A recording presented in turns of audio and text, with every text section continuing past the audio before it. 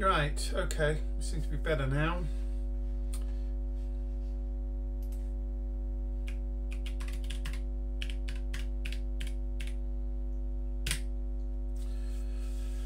Ooh.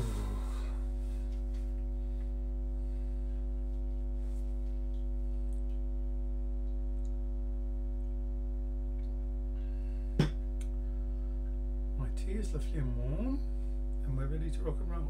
Have I moved down here? I'm sure I just lifted my seat up. I think maybe this camera is slightly skew.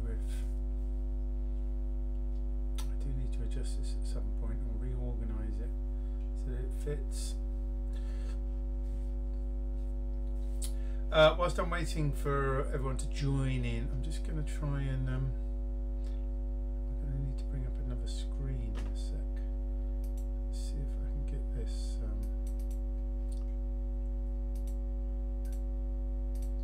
It's really weird. Why can't it?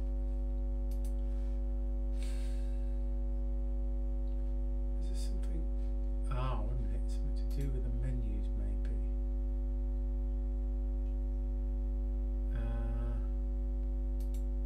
Yes, I think it is. I can't see the screen, full screen.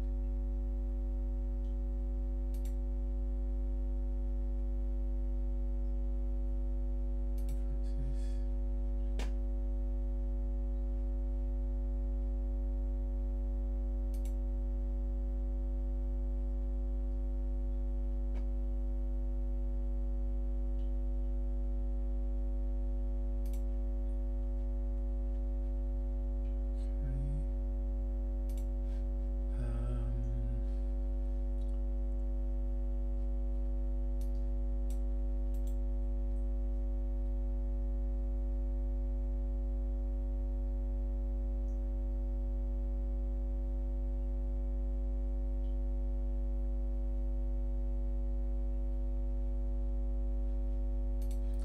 There's a way of fixing this for some reason.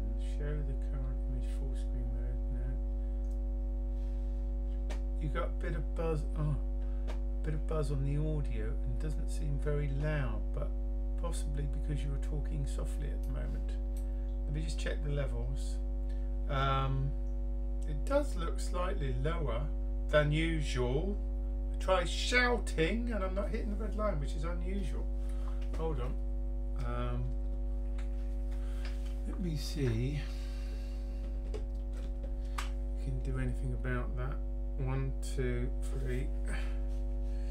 Hold on. 1, 2, 3. No, we're on about as high as we can get it, really. Unless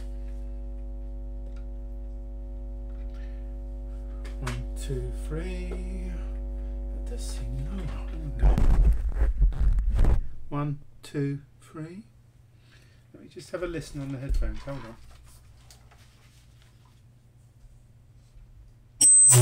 Oh, yeah, I don't want the feedback on there. Trouble is I can't hear it properly because I'm also using this as an audio output. Damn. I wonder what changed. I haven't changed the settings as far as I can tell. Unless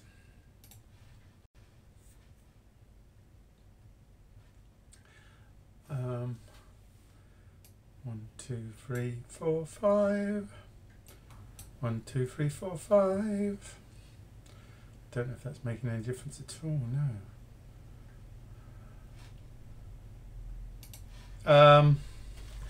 That will have to do. I can't get any more volume on it. Can you still hear a buzz? Did you say?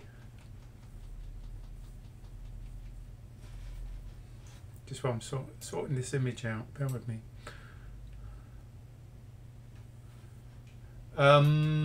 It might have been the connector to the microphone.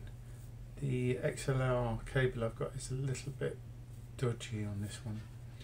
Now, there was something else with this image viewer. Something to do. For some reason I can't get, I've got an image viewer with the images I need to show you guys, and I can't, that's not coming up as an OBS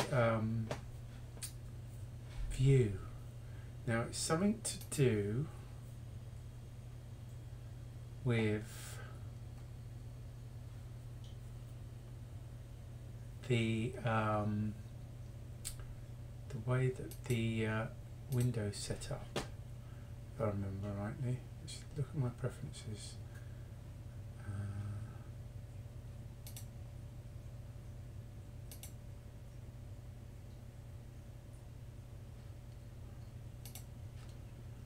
Damn it.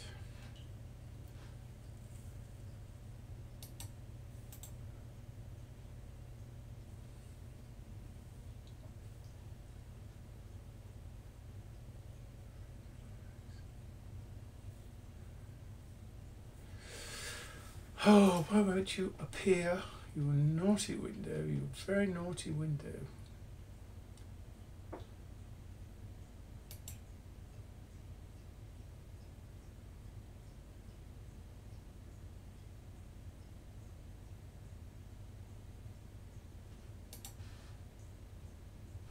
Damn. How very annoying.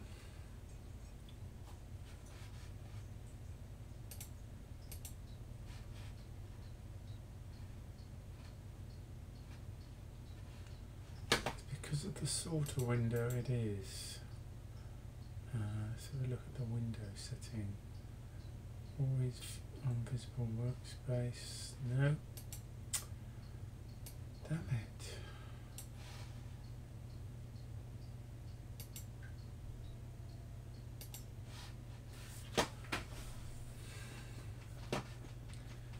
This is crazy.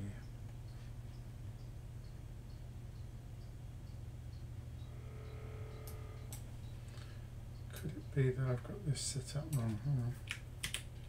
Bear with me. Just a few technical problems, folks.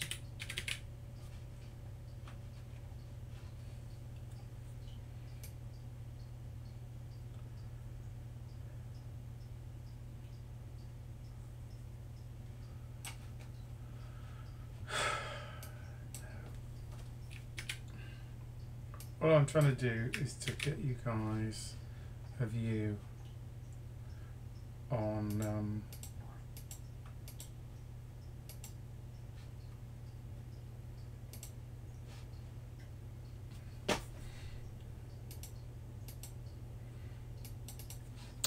some of the images I've got in here.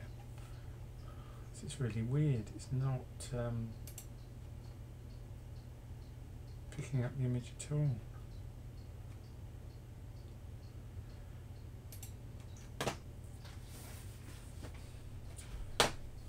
That's insane.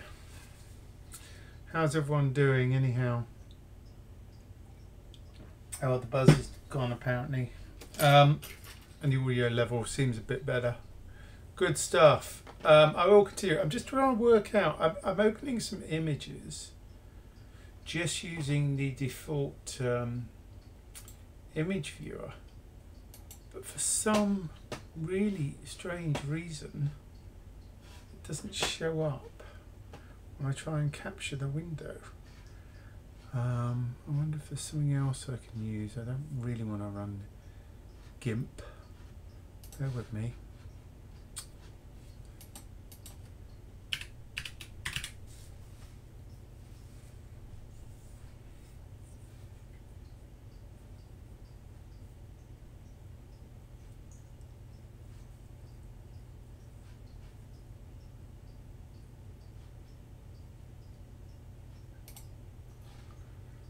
Let me see.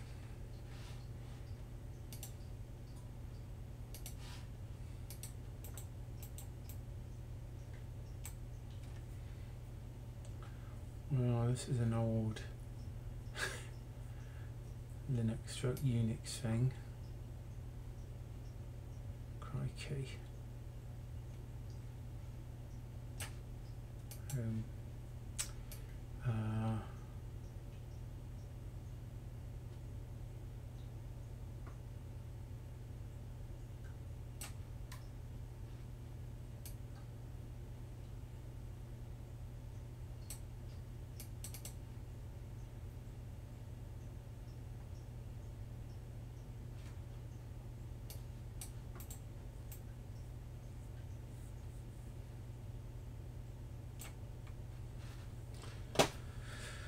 Oh, I do apologise, folks. Hold on.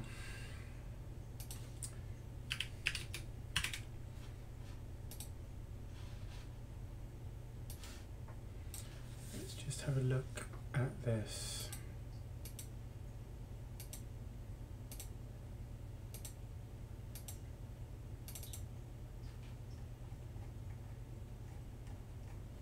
Oh, no.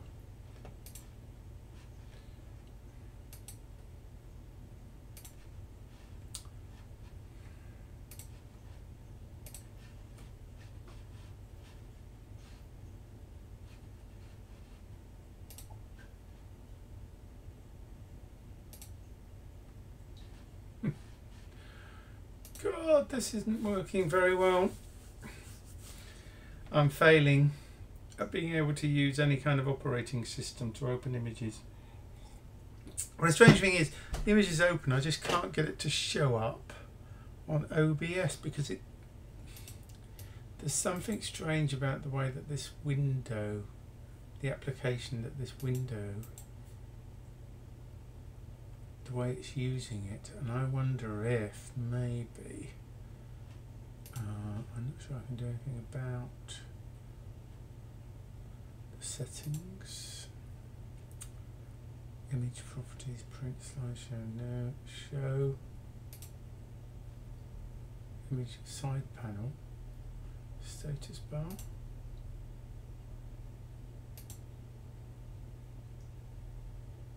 Side panel.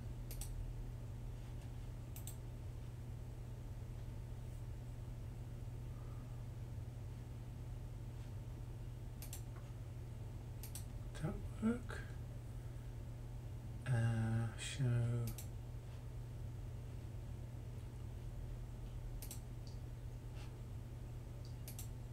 Let me see if that makes any difference. Sorry, this is just a technical hitch.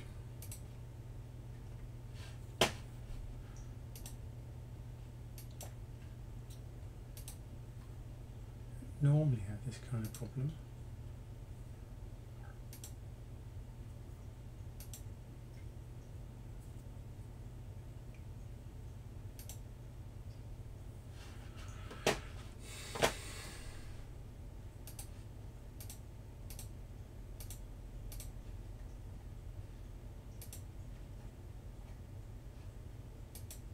God, that's so annoying.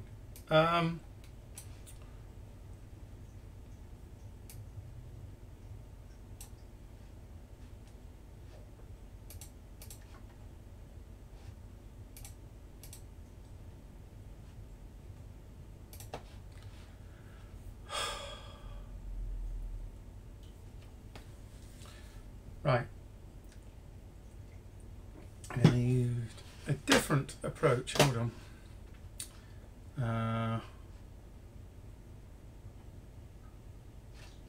There must be something else I can use here that does images. Hold on.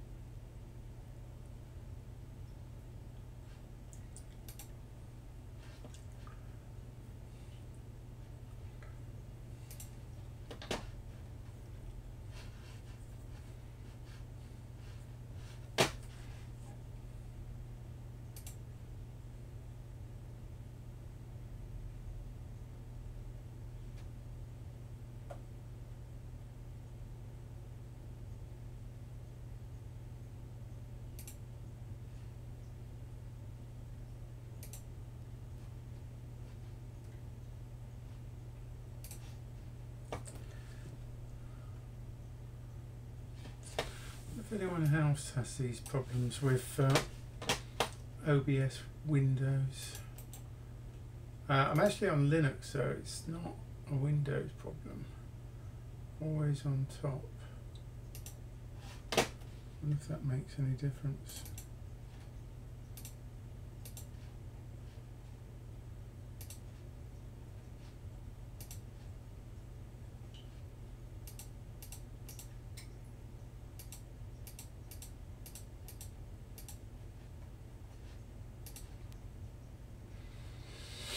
Capture cursor, yes, we want to do that.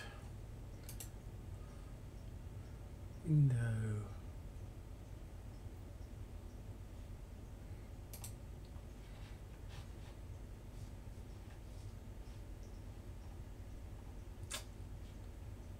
It's just not coming up, folks. This is really, really frustrating.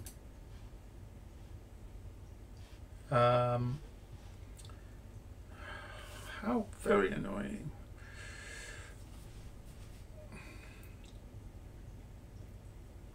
Right. Let me do it manually. Hold on.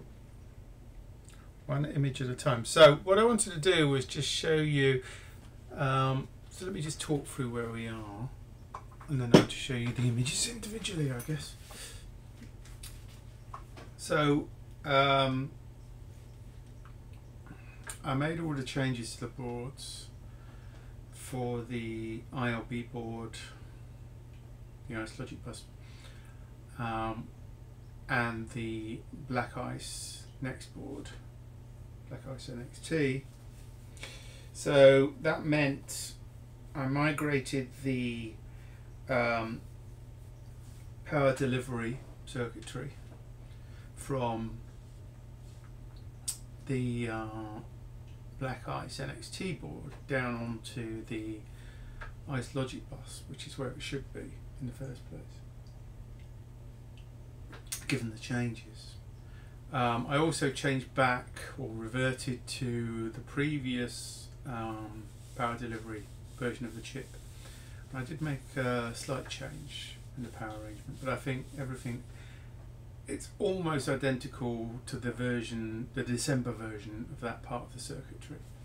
So I'm fairly confident about it. Now these boards I've ordered are effectively final. I've ordered I think 125 boards to get started with, of each BlackIce Nxt and the ICE Logic board, with a view to building these up. I'm going to build a small number first, and it's going to be on a first come, first served basis. I've also reduced the size of the BlackIce Nxt board so it covers less of an area. Just to give you an idea, where's my boards gone?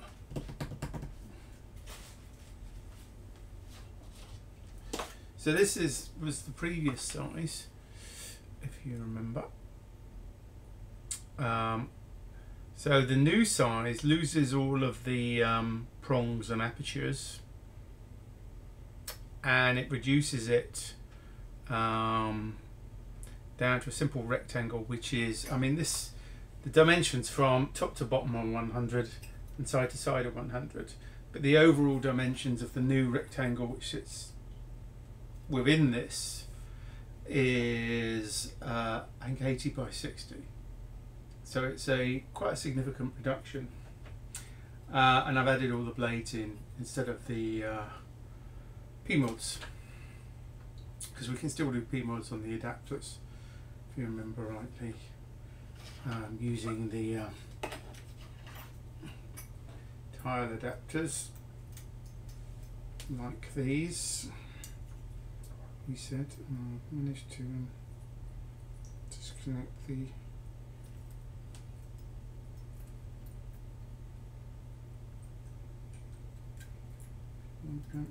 pins here.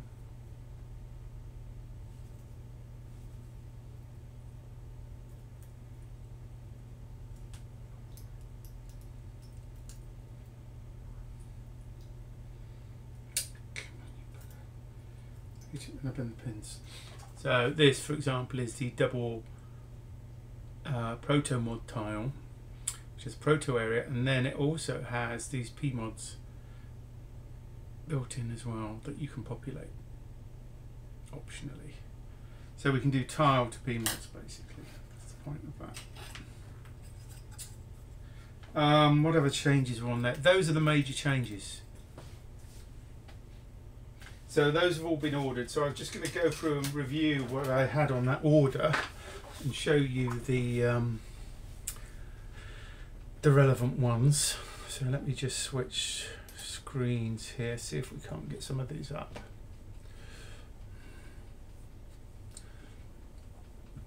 Let me just check. Laurie's mentioned some things. Can you open the image in the browser? Yeah, I can, if required. Did you fix the debug connector? I have fixed the debug connector. Prompt me again when I've got that open and I'll just talk about that. Were you making some LED changes? Yes, I made a few of those as well. So, for instance, on the ICE Logic board, we don't really need a power indicator when there's a power indicator on the mezzanine board anyhow. So that what was connected to the green of the RGB LED on the ICE Logic bus is now connected to the chip select. And just as a reminder of why this is important is because the red part of the RGB LED is connected to the done state. So if that's red, it means it's not programmed or it's being programmed. And then that extinguishes. But normally, because we had the green LED as a power LED, the only remaining colour we had for blinky was the blue LED. Now, of course, because the green was on all the time, the done pin is extinguished because the FPGA is programmed. Then when you run blinky, it flashes between green and blue, but it's such a subtle difference between the two, it's barely noticeable, and it's just not a very good thing. So what I'm doing is, rather than having that being powered by just power on, I'm having that controlled by the CS pin. So when the CS pin, that's the CS chip select, to the input of the ICE Logic, to the ICE 40, when it's being programmed, when that pin's pulled down, that LED goes on. So when it's being programmed, that LED, the green LED, comes on. So when it's being programmed, when you start off, your red LED's on because the done isn't set. Then the CS pin gets pulled down, so the green goes on, so then it goes amber. The green may flash on and off depending on what stage it is in the programming. But then once it's been programmed, the CS goes high again, so the green LED goes off, and then the done pin extinguishes as well, so you've then got no LEDs on. So when you blink, if you're blinking the LED, you'll just see the blue LED blinking. So yeah, that's the way I've rewired the LED on the ICE Logic bus now, to avoid the issue that we had before of not being able to discern the difference of when the FPGA is activating the LED. And that activation line is the interrupt line anyhow, as well, by the way. But it's also useful as my first blinky. So that's changed there. So let's just open up a browser then. Let's see if we can do it that way.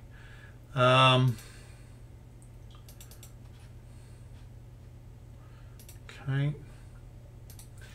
Let's open up.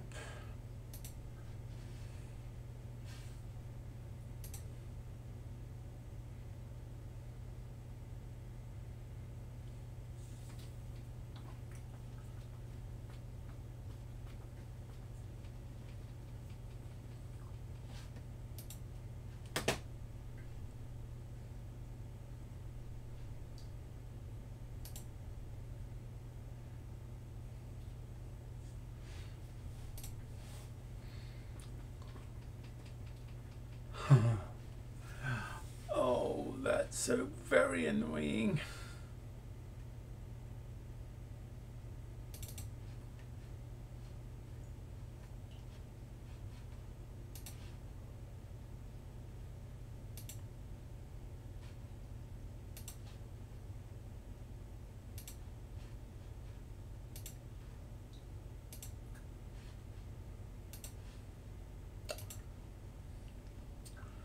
Hold on, hold on, hold on.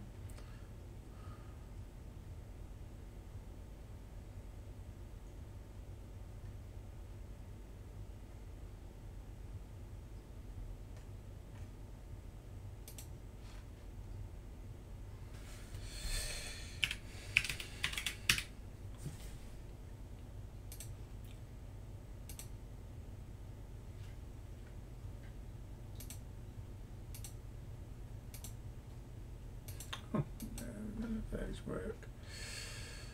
That's so damn annoying. I just accidentally opened it in the browser, and it used the operating system image viewer to open it rather than the browser window. So we were back exactly where we started, which is really, really very frustrating. There must be a way of opening this here.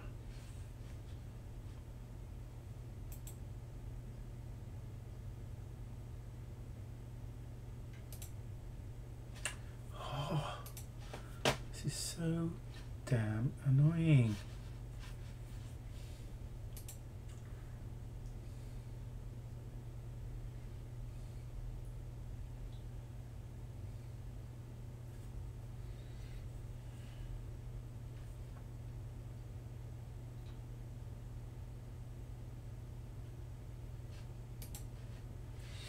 Wait a minute, can I open it from, let me open it from the folder directly.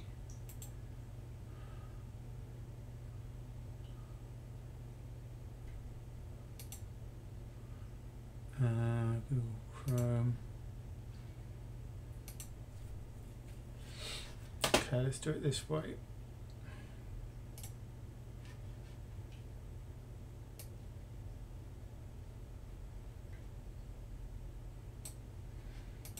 That will do for the moment. Right, can you see that, guys? And I can probably use the cursor here as well.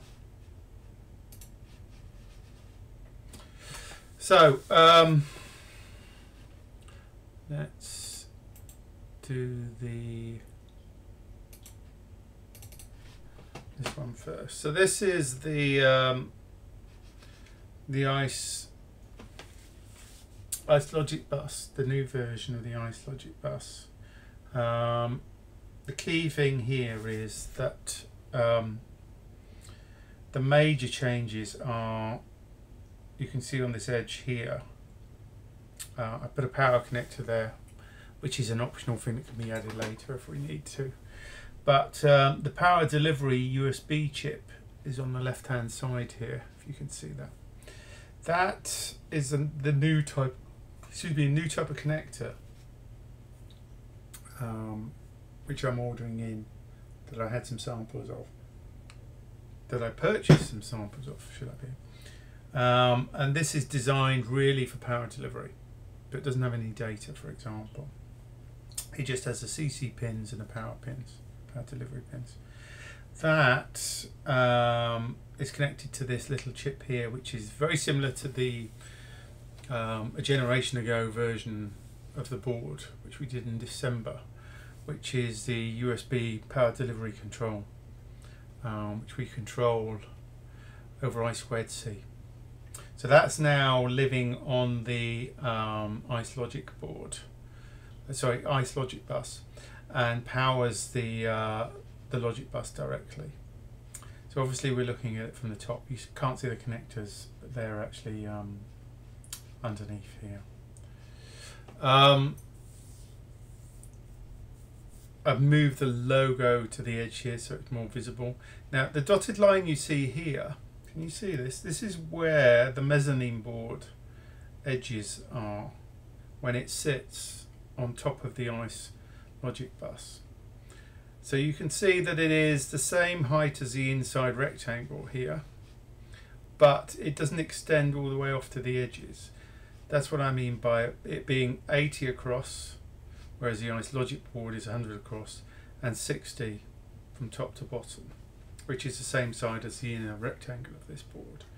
And then it has some smaller connect through unpadded connections to secure it. I think those are the major changes really. I don't think there's anything else that's different on this. There wasn't a great deal of need to change this. This has all been working wonderfully. One other thing I've done, by the way, is this is the LED for the ILB. It's right down here in the bottom left hand corner. Before that was up here. So what's going to happen is when you look at the these are going to be in very different positions. They're further apart than they are on the current configuration that I've got you know, below. So that makes it clearer as to what the status is of the relative boards. Not only that, because this is up front, you see this state, whereas the LED for the BlackIce Nxt board is up on this, the top left hand side, and that will reflect down onto this area here. So that's actually set back just slightly. One other thing to notice is this triangle here. Can you see this triangle? That's an indicator triangle, so we know how to align with the top BlackIce Nxt board, because I continually confuse myself with the current prototype I've got as to which way round it goes. It's just it's not intuitive. By having this triangle here, and I can match that, and you'll see a corresponding triangle on the BlackIce Nxt board. So let's just go to the Nxt board. So the BlackIce Nxt board, let me just remind you, here is that triangle again down in the bottom left. So what happens is, the way that you're viewing that now, you'd flip it, rotate it like that. Yeah, you're flipping it on its horizontal axis when it goes down onto the board.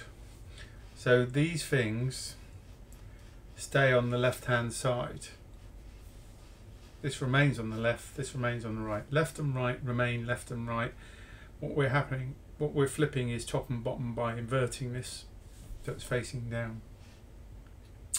And that symbol matches up with the symbol on the ILB.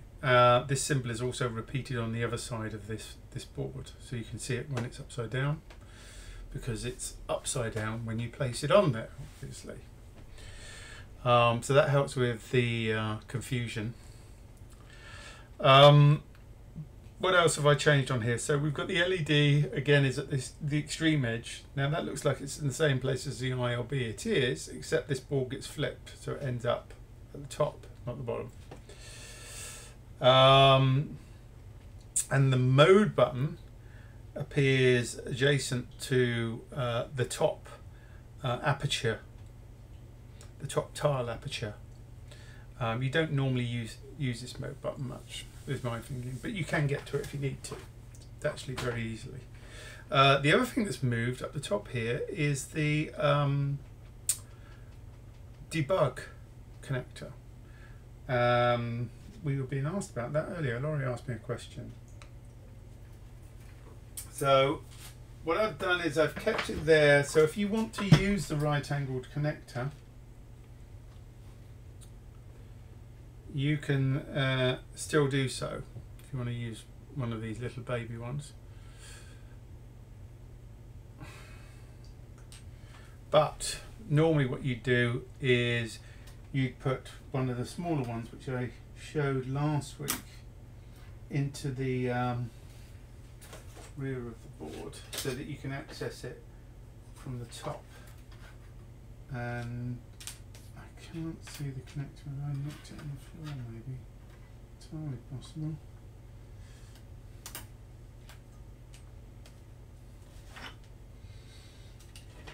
So basically I've enabled it so it can be used in either method.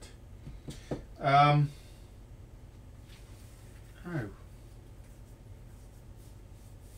So in other words, I've fixed it so you can use it on board, or you can use it on the back of the board, you know, on this side. So that solves both problems, and also complies to iPost's request to be able to do it with either of the connectors. Don't know what I've done with that. I lost it. It's annoying. Anyhow, the other major change that you'll notice here, I mean, obviously I've had to shuffle a few things around to fit things in, primarily the USB here, are the microblades. Now, the one at the top up here, up here, that is your normal SD card connector connected to the STM32 F7. So you can put your normal card in, SD card in here. Now this one, this one, this one and this one are microblades, and you can place your microblades into these. Ka-chunk, ka-chunk, ka-chunk, ka-chunk. You've got 4 of those microblades, and they replace the old P mods, the extra P mods, which I didn't like having on the mezzanine board. It just seemed pointless, particularly when we can add them onto tiles if necessary via the adapters. Those are the big changes on those 2 boards. I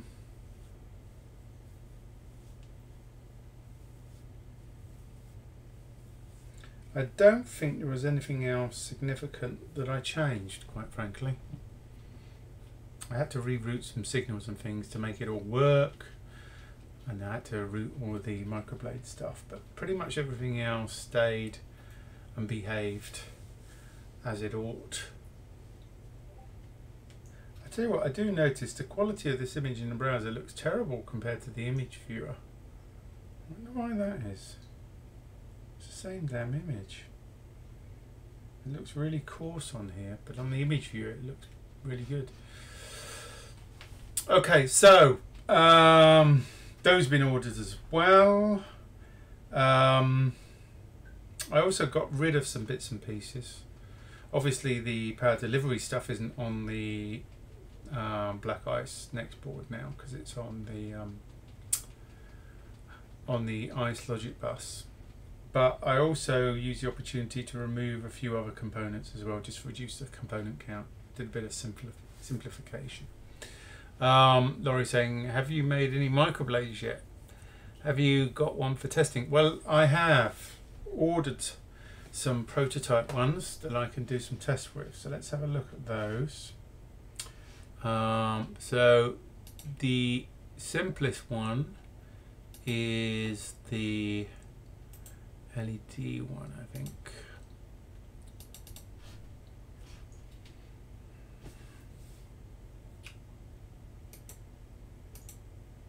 Shame we can't reduce the size of that, but there you go. So there is a very simple one. So if you look carefully, the SD card part is here, and see where the dotted line is. That's really where the normal SD card edge would be, if you like, although it's not completely a straight line. It does have an angle to it. This is where the edge of any SD card would likely be. Okay, so this is really simple. I've just got some MO603 LEDs, 1, 2, 3, 4, 5, 6 LEDs and some resistors, so that you can flash some LEDs and stuff. So I figured that would make a nice little prototype for 6 LEDs. So there's that one I've ordered.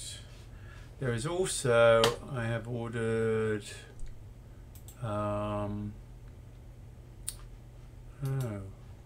ordered a proto one. I can't see that on here. It's a shame. The proto one just has a dual row 6-pin header socket and that's useful if you want to connect up things like a logic analyzer or a connector or just some DuPont cables. So all it does, it converts to basically a 2x6 header.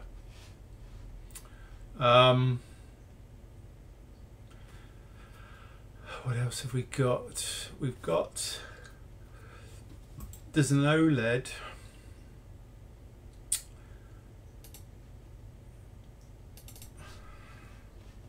So this is the OLED microblade.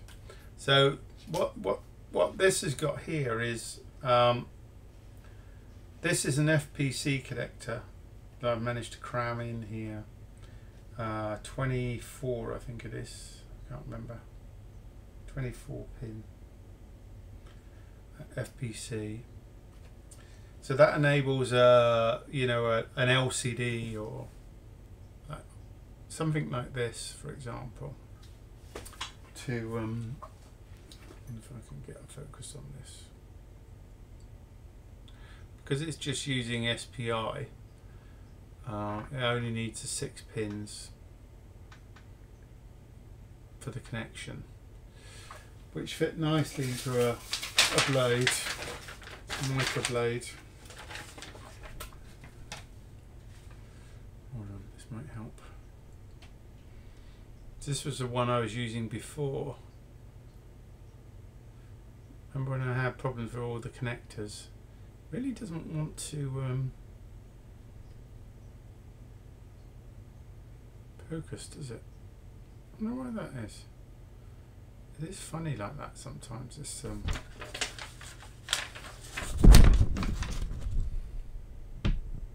there you go.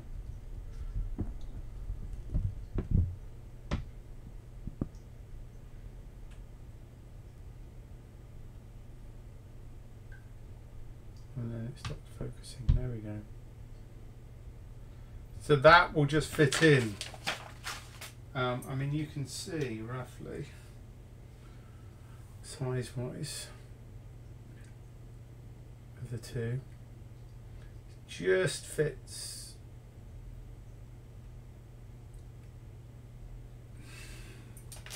So that's the like an OLED blade, and I've inverted the pins on that because the connectors I have that I'm trying to reuse have a flipped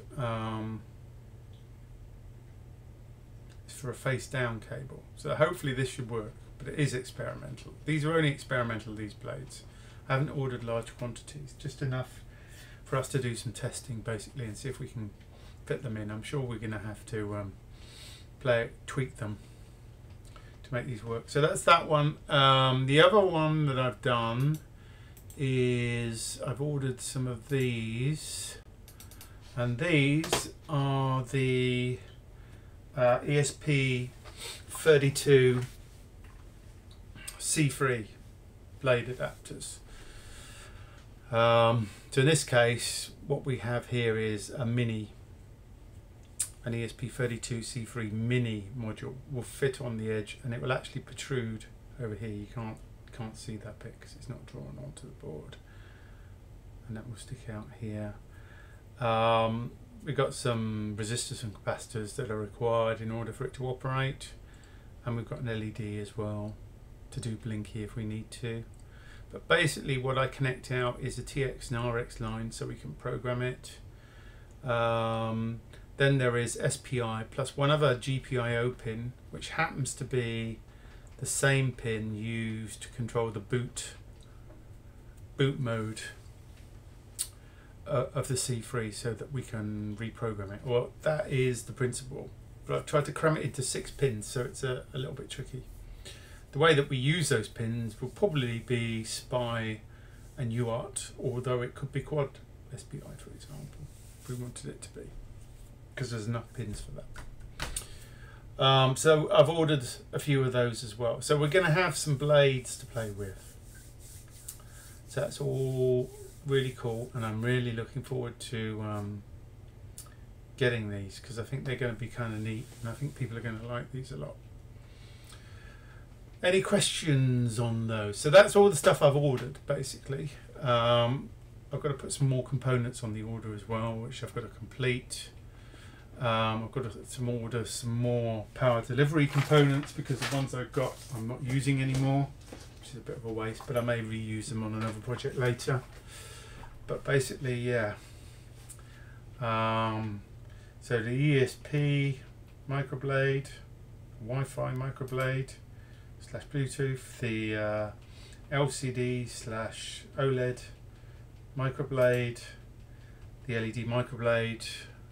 There is also, as I said before, a proto blade which has a 0.1 inch dual row header output on it, and then obviously the ICE logic board. I don't know if you can read this here because it's not very clear. Can you see? So all of these boards are going to have on them a little tribute to you folks, and also to the folks at Yosis, etc. as well. I figured it would be nice to put them on the board, because none of this would be possible without you guys and those guys and girls and folks and them. Okay, and obviously the shrunken down mezzanine, the BlackIce mezzanine. So any questions on that, or should we move on to the second part? I've no idea when they're going to come because obviously it's all still a bit chaotic, particularly with regard to shipments and stuff. But I will keep you informed on the streams about those. It's going to be a few weeks, whatever happens. So looking forward to that. And basically, as I say, I mean, I'll talk more about it as we get nearer the time, but I'm going to make a small quantity first by hand, and those will literally go out on a first come, first served basis. If there are any issues, I will do replacements, etc. I'm hoping there won't be any issues, but you will need to let me know. I'll find a way of you either pre-ordering or making pledges, either through Tindy or something else, or maybe depends what state it is in. Electrons is a possibility as well. But we'll find a way of doing that so that we can do it on a first come, first served basis on the initial set that we're going to make. It's only going to be a relatively small quantity I make first time round, so it needs to be people that are going to use it.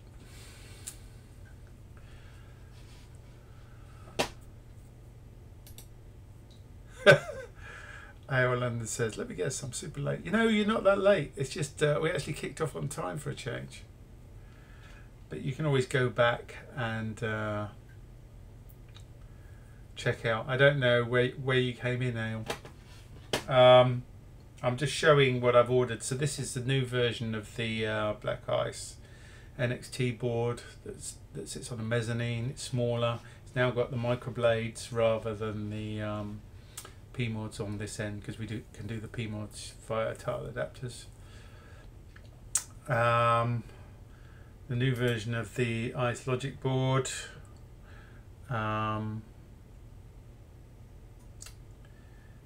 with the power delivery on it rather than on the BlackIce Nxt board.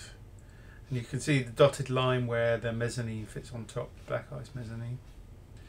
So it's slightly smaller and it doesn't have the protrusions at the ends. And then some microblade boards I was just going through, AOL. So there's an LED microblade, an LCD or OLED microblade, and a ESP32 C3 microblade. The microblades are just prototypes at this point I've ordered, not final shipping ones, because we've got to test them first before I make a quantity of those. But these two I've ordered in quantity. Not that one. This one and this one. There you are, caught up.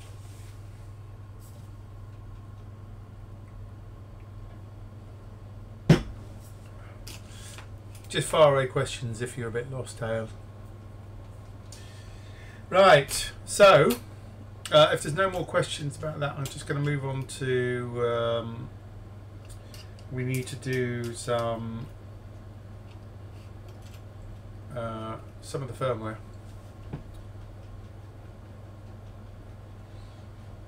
And update the code base.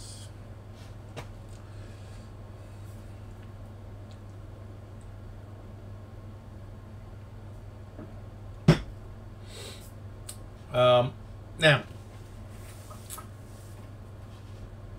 let me just switch back here. So, if you remember where we were with firmware, one of the things that I hadn't finished testing was the QSPI, and there was a list of to-dos and changes on that, which we're going to jump to in a sec. But just to explain what the differences were between the December prototype and the current prototype, the one that you see there, is that rather than having separate pins for programming the ICE40 that we bit banged, what I did was I combined the QSPI that we're using to communicate with the ICE40 when we have a synthesis running in there. I combined with the programming pins. So basically we're using quad SPI plus an event pin or interrupt pin in this case. You have to go back probably a few streams to see that in action, but we can talk about that a little today or this evening. Now, because we're using QSPI, the plan was that I would either switch the modes between bit banging the programming signal into the ICE40 and then switching into QSPI mode for the communication between the synthesized hardware and the STM32. This is the main bus communication, if you like. And I'd kind of thought of a way that we could do that. Given that these pins are shared, I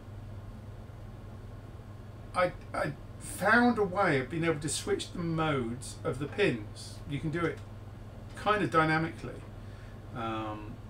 If you remember, going way back when I first started using the Rust HAL for the GPIOs, every I/O pin has its own type, and that type will vary depending on what function is on it, and you can't just, you know, swap between them like you can in C.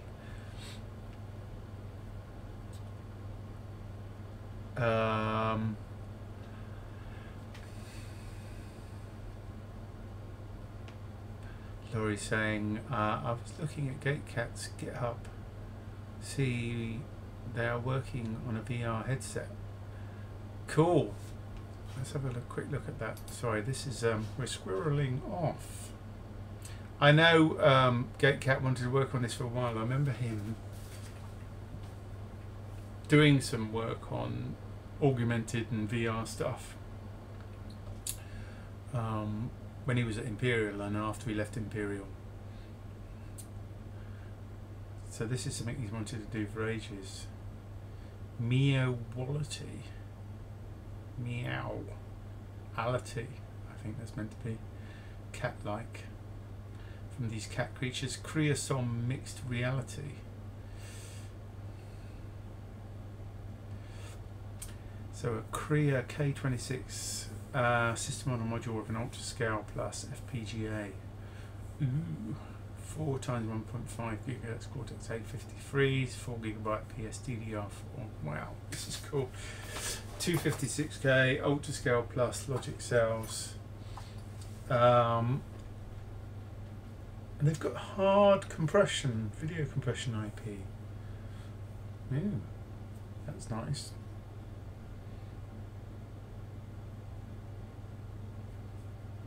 LCDs, 4-lane mini display port connector on fabric. Wowzer. 2-lane M.2 connection for Wi-Fi module on PSGTR. USB Type-C connector with USB 2 PHY on PSMIO and USB 3 on PSGTR. Well, this is really highly equipped. This is very cool. That's not going to be cheap.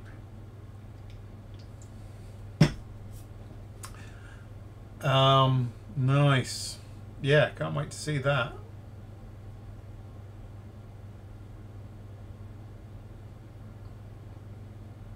I see they are both contributors. That's funny. Wow. And what is he writing it in? Is he writing it in Verilog or is he writing it in... What's the hardware? Oh. So it's just the hardware. At the moment. Cool. I mean, we could take a look. Maybe.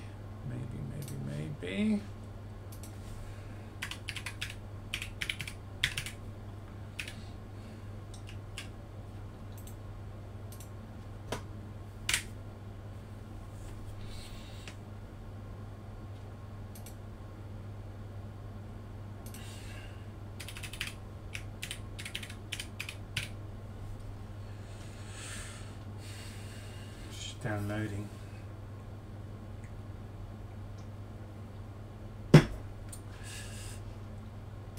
We just spin up KiCad. Oh, what's going on here? Get rid of that. That's annoying.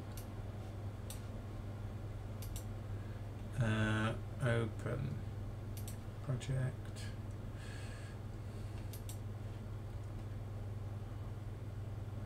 What did he call it?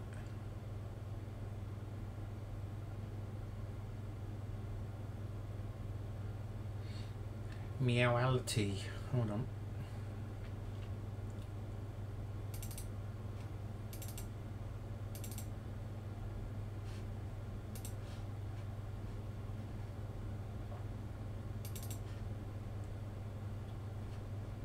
Wowzer. So let me just show you this, guys, so you can see.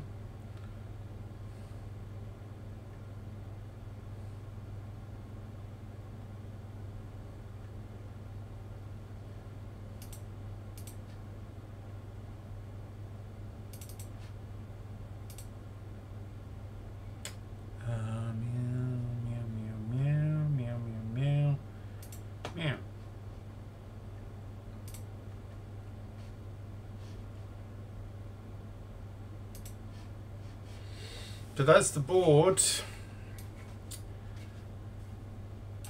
Wonder how big that is. Right, so you've got a USB-C. That looks like a mini HDMI. Oh no, that's a 32-pin USB-C. That's a USB 3. That must be, that's USB power connector, I think. That, what the hell is that? Is that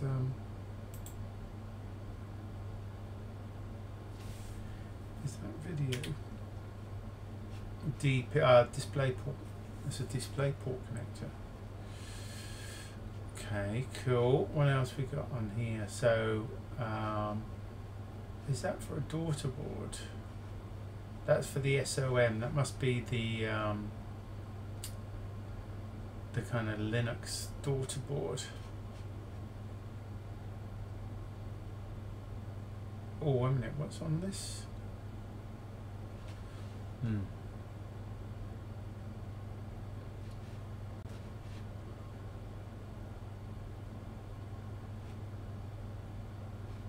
There's one of the M2 connectors. Yeah. And I guess most of the magic is on the daughter board.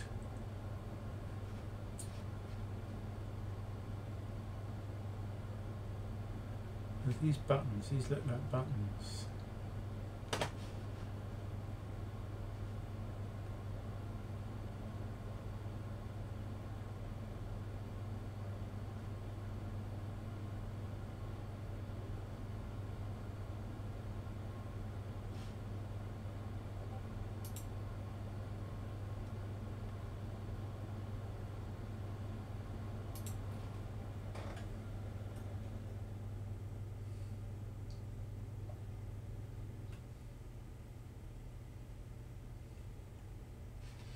Let's just have a look at the schematic. Hold on, so I understand what's going on here. It does look interesting. Modules. Wowzer.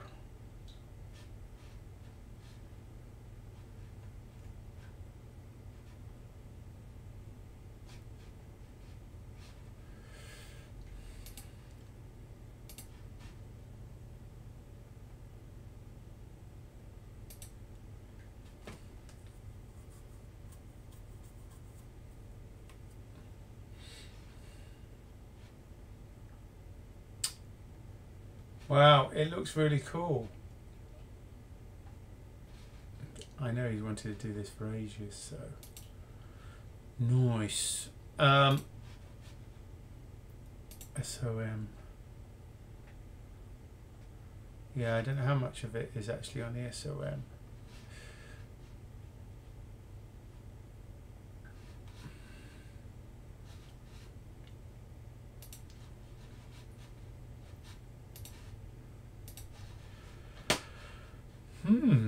Interesting. Laurie says they're writing it in their own HLS by the look of things. There are 2 DSI connected displays. I need to get DSI working on the ULX4M. Yeah, because that's on the that's one of the things that were exposed on the ULX4, isn't it? Just like on the Raspberry Pi CM4. Cool. So, sorry for that squirrel. That is very interesting.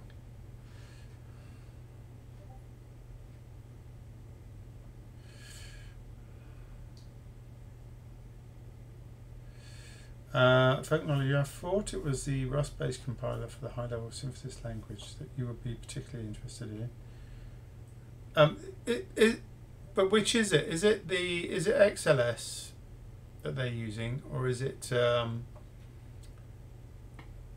their own concoction? Does it say? I bet it doesn't say on the there isn't any links on the website for it. Let me have a look under his or her, or their, should I say, repository.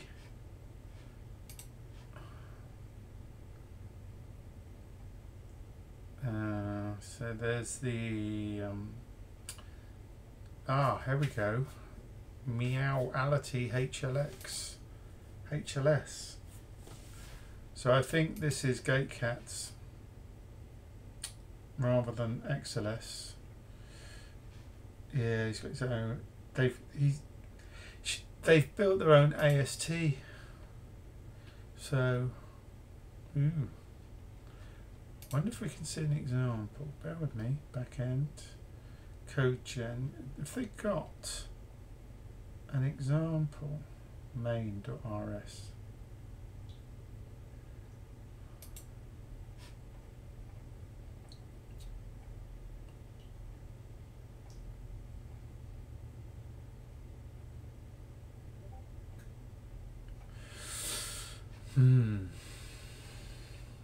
So the compiler's written in Rust as well. Yeah, because XLS is actually written in Python, which is a pain, even though it's a Rust syntax language. Core AST, hold on. Does he have any examples, or do they have any examples, should I say?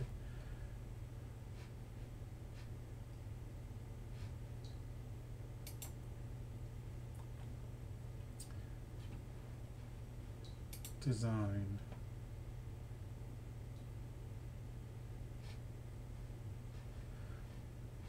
There's nothing obvious.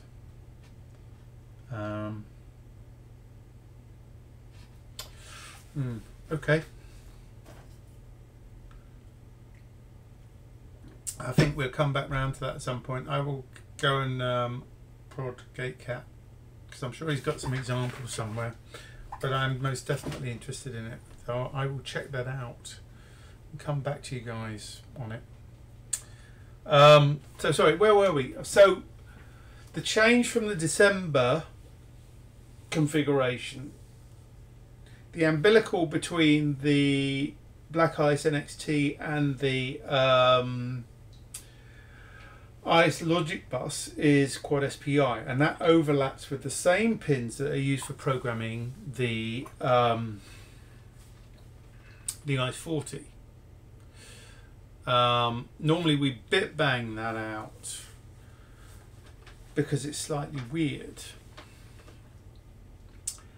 And what the plan was to have reorganized. I was looking at playing around refactoring the code in order to try and be able to dynamically change from bit bang mode to QSPI mode. Because in QSPI mode you don't have control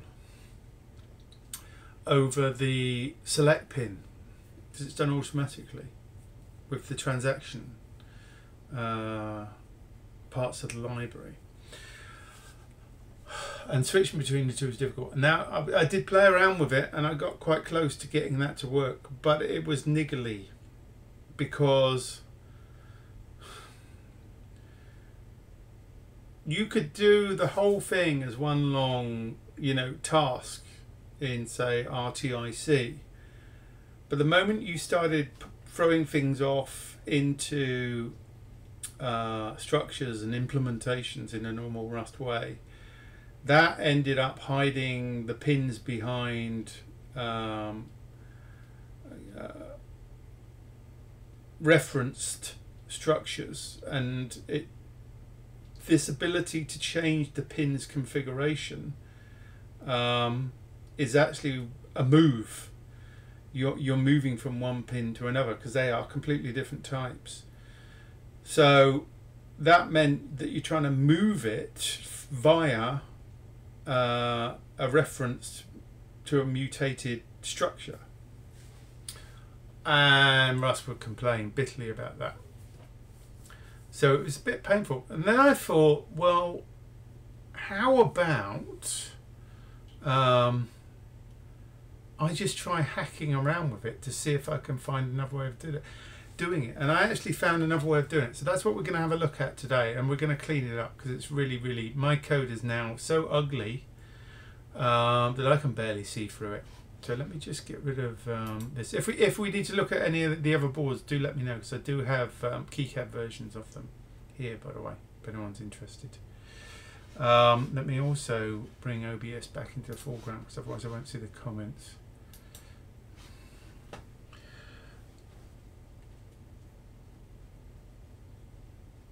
I see you talking about the gluten-free project as well that we were looking at last week. So Gatti Noob, you're partially responsible for that project, I guess, or working in it. Welcome, by the way.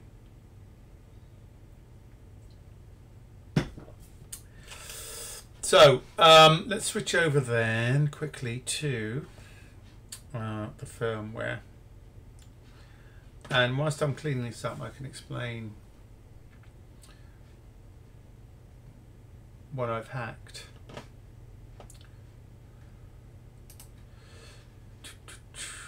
So I need to turn that off. Don't need that on.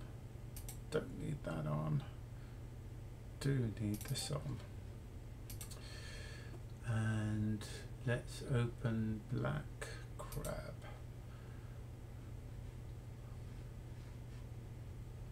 Right, let me know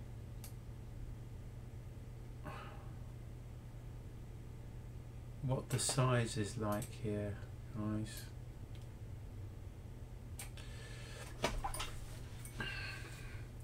Is this text readable, or do you want me to increase the size?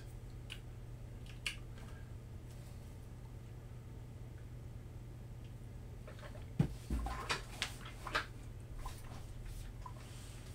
fact, before I start, let me just go and refill my water. I'm just going to mute you for a sec. Hold on.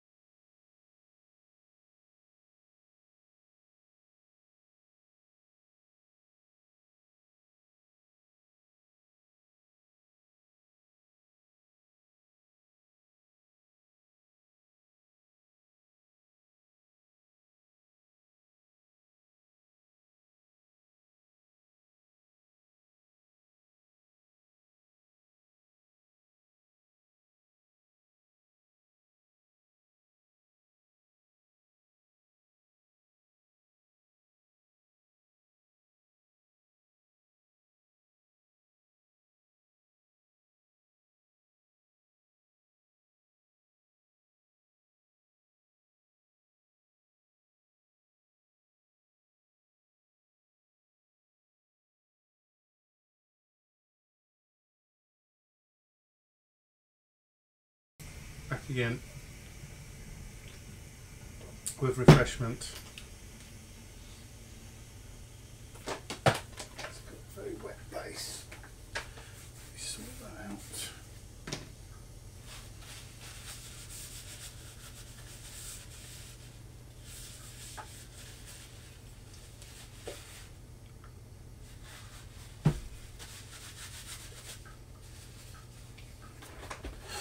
So, it's readable, iPost says.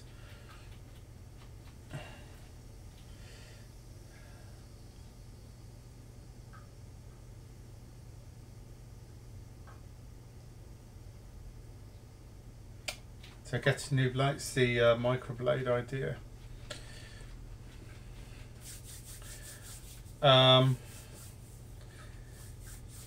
sure how cost effective it is. What do you mean from making the microblades themselves? Depends how many you make, I suppose.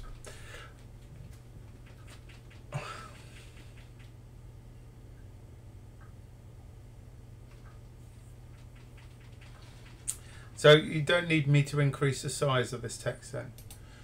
So what I thought I'd do is I'd play around with what we were actually manipulating. So if you remember, what we had was we had this soft SPI structure that was responsible for bit banging out the new FPGA image file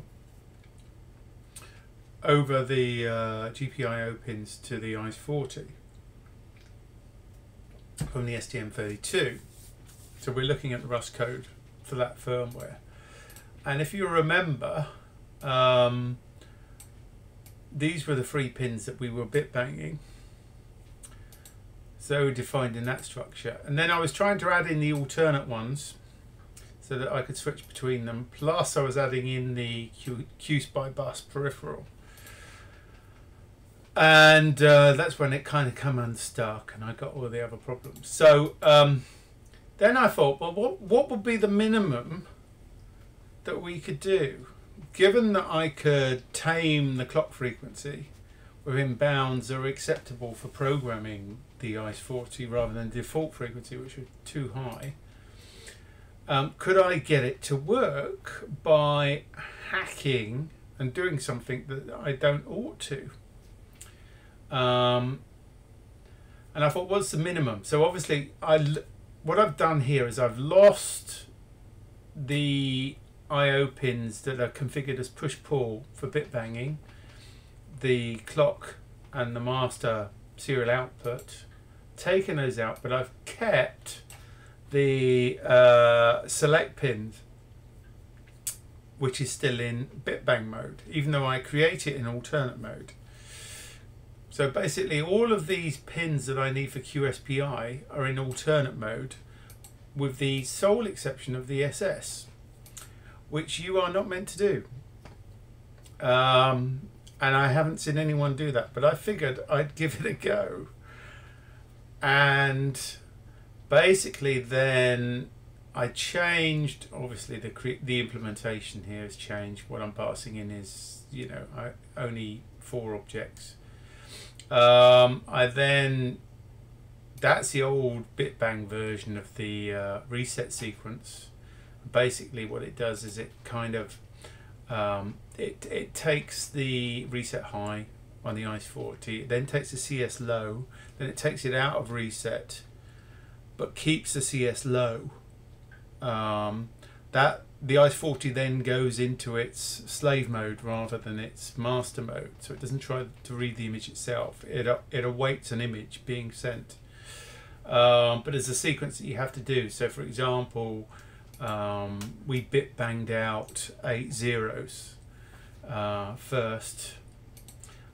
This in turn is being controlled, by the way, from the USB task. Let's just jump to there. So what we're doing is we're whenever we get a packet in from the USB here, what we're doing is, as soon as we recognize that the signature of the FPGA, the ICE40 image, what we do is we call that reset routine, that reset function, the implementation of the soft SPI.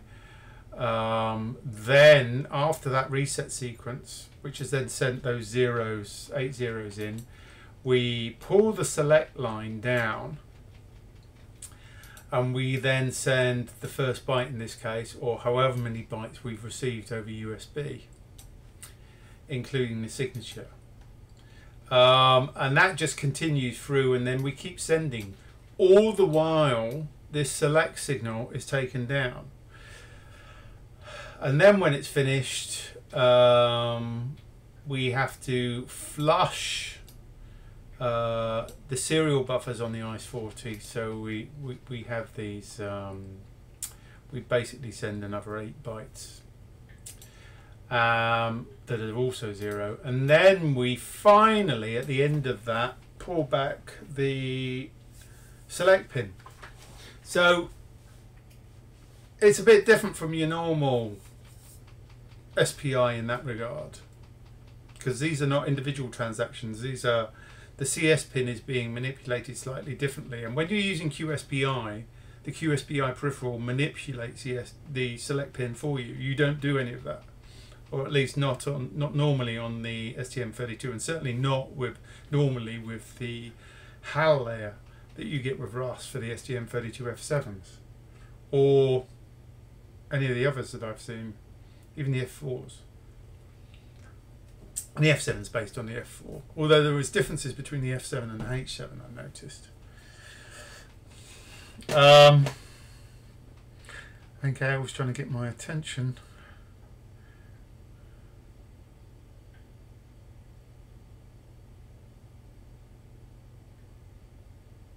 Oh, so you want bigger text. Okie dokes. Sorry. Is that big enough? Or do you want even bigger? Let me pull this in a little bit as well. Do this one as well.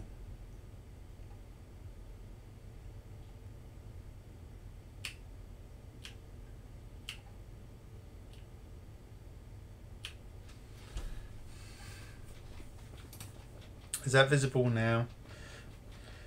Yeah, good, great.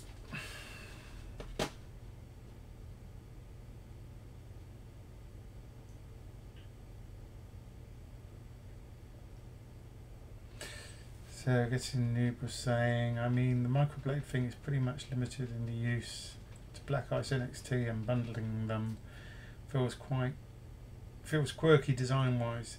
Yes, maybe, but I've got some other plans for that. to make them more widely available and applicable, to be fair. So yeah, you've got this funky stuff going on that isn't easy to do with QSPI because you don't have the control that you need for the QSPI. So I figured, right, what if I just break the rules and start bit banging the SS, take it from the alternate mode, even though it's set up in the alternate mode, put it into the push-pull mode, and then start just trying to use it normally. So I rewrote the reset to use QSPI in single mode transactions. So this bit looks very similar. So, you know, we're setting SS high, then reset low.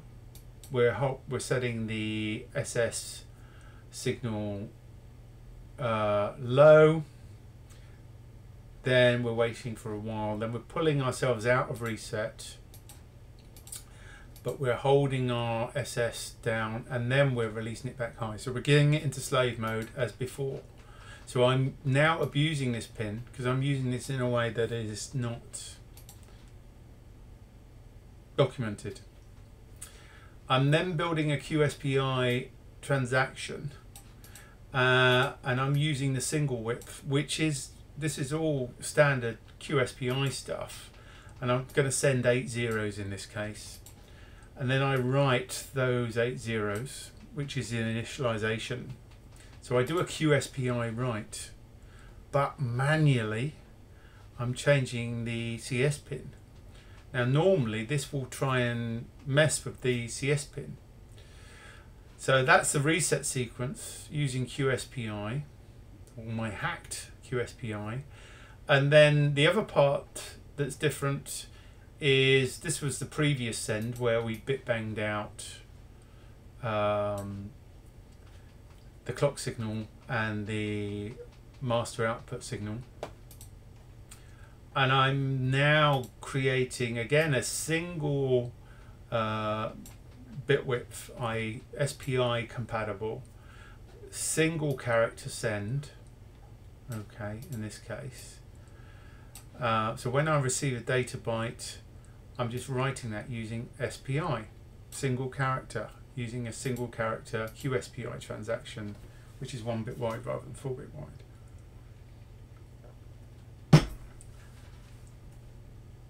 And then I just use it normally as we were using it before in the USB driver. So it's calling this as if it was calling the bitbang versions, and it's manipulating, you know, the select. So it's only pulling it down to the start, then it's doing all the sending, and then it brings it back at the end, rather than leaving the QSPI to do it. So if I now run this,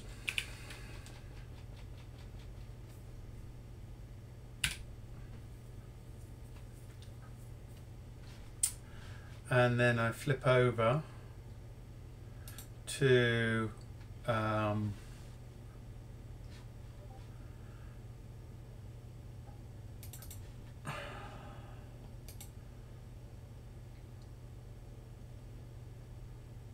where is it gone?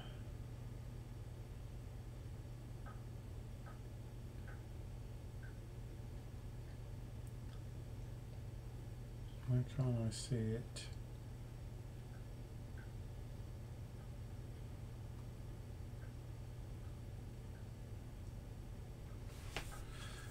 Hello.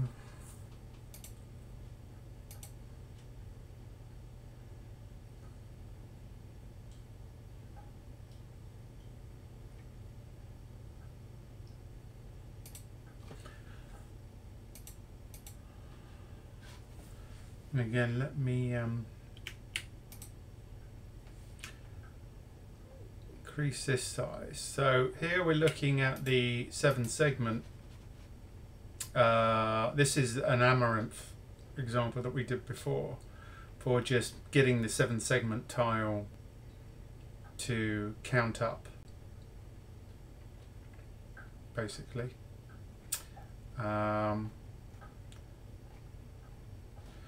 And then I'm loading that up in Python, in my Python console here, So I've already pasted that in. I've changed the tile to tile 4, but before I do this, I need to just make sure I've set up the access privilege to the TTY ACM2 and configured it properly. Then if I go back to the Python console, let's minimize that a bit. So I've got the code in the console here, and then I can just, any luck, it's funny how that one's smaller. Why is that one smaller? What? Come on, get big. So I'm then going to run the synthesis.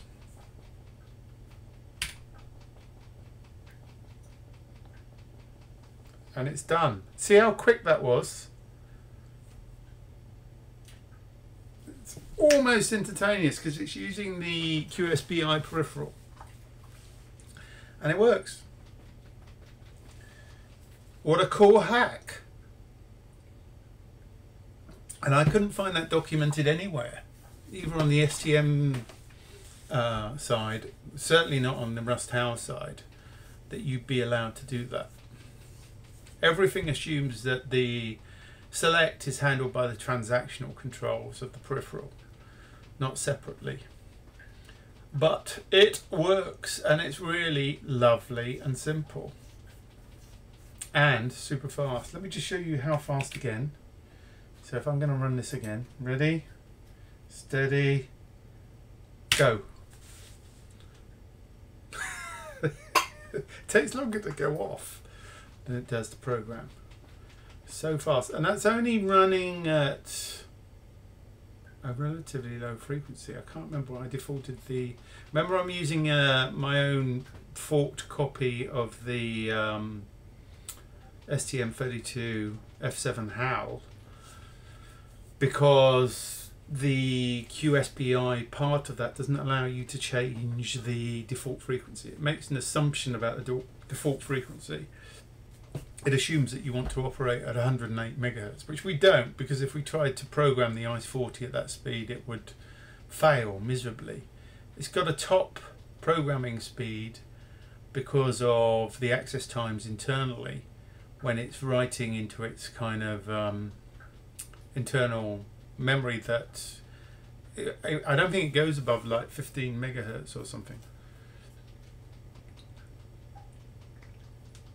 It's much slower than the FPGA parts.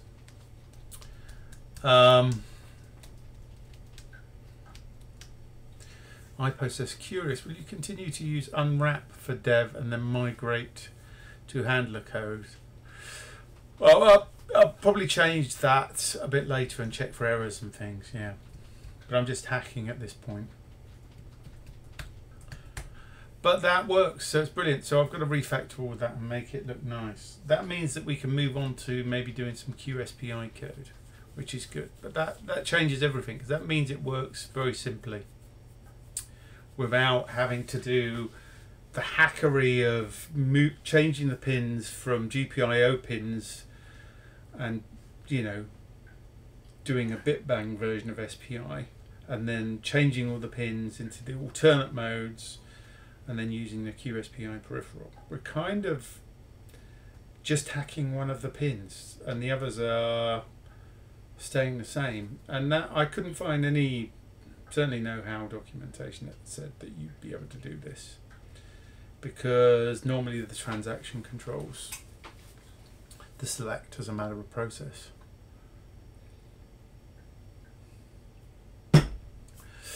So let's just go back and clean up some of that code whilst we're here.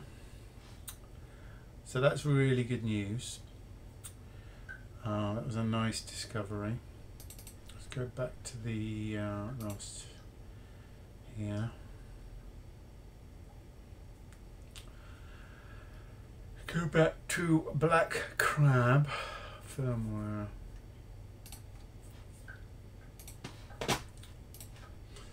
So let's just clean all this up, because this is a much better way of doing it. I mean, I do have some reservations about possible changes in the future, but I think I'm fairly safe. probably don't need half of those. I'm going to have to get rid of some of that stuff. But let's just change the soft SPI implementation now permanently, because I don't need all this other stuff anymore. So let's clean a lot of this up. Don't need that. Don't need those. Don't need those. I don't need these old BitBang versions anymore. Those can go. And we can lose the, yeah. You can see what I was doing here actually with the changing the mode to what you have to do. It's a bit complicated.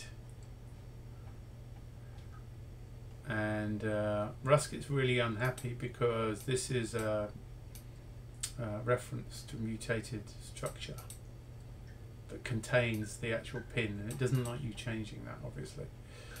So let's get rid of all that. We don't need all that. That can go now. It's all redundant.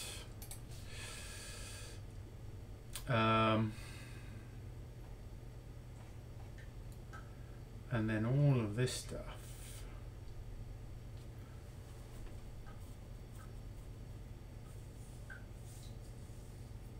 can go. We don't need that anymore. We do need that one. This I'm going to keep in because I might need to change the speed of this pin. But I probably need to change this into a kind of pull-up. But I need to come back to it. At the moment it works as is, but we can get rid of that. We don't need that anymore. The mode button we're not using yet. Don't need that at all. Mode LED we're keeping as is. This is the other set of QSPI pins. Q2, and then actually that should be called Q0.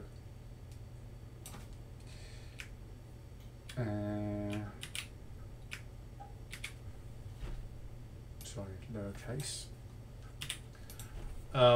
The reason we're using these underscores is because we don't use these again after setting them. That's kind of what you do with these alternate modes if you're not switching into BitBang, etc. Okay, what's this stuff? We don't need any of that anymore. All that experimental crap goes.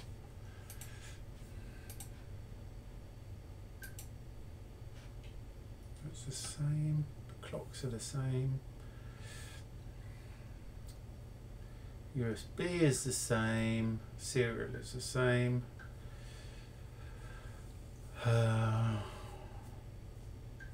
We don't really need that. That was just for testing the LED. So, in fact, we shouldn't be setting that anymore. I'll come back to that.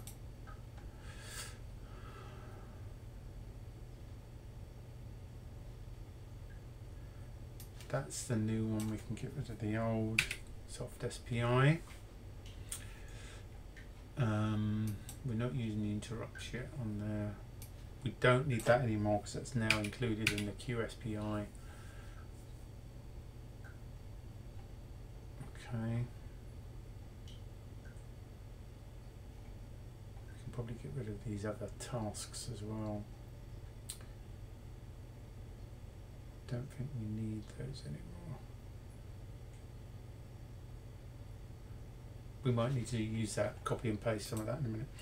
Let me just see if that recompiles first.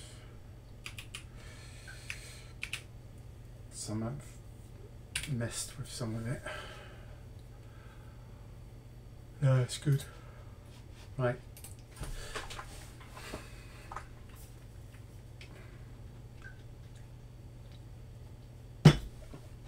Now the other thing is we want to rename this because this isn't what it says it is anymore. It's not soft SPI. This is really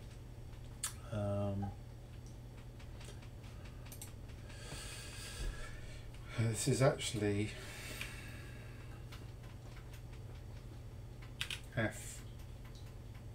FPGA.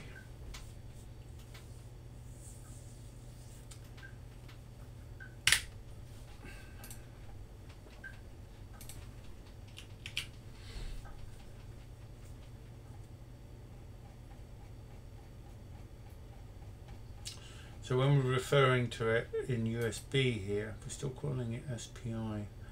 This should really be shared SPI. They're calling it, why have I called it SPI? I need to change that in the code because that doesn't make any sense. So the shared structures, I don't need that. The SPI is now called FPGA, so let's change this. In this case, I'm just going to use ICE.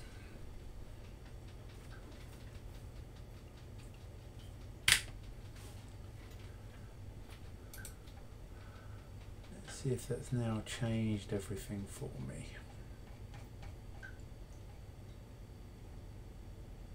No.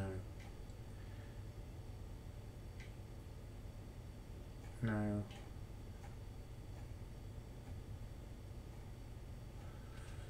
No, it hasn't. Call it ICE there. The shared structure. Shared ICE. That's because I called it. Right, let's just do ICE here, and let's rename that.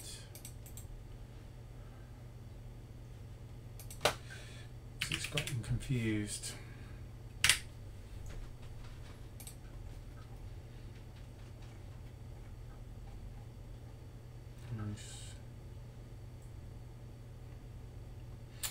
Right, yeah, because it doesn't understand RTIC, so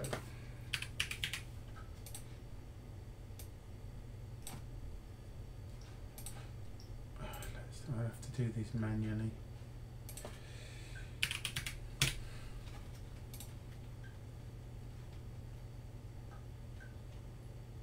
Wow, couldn't work that out.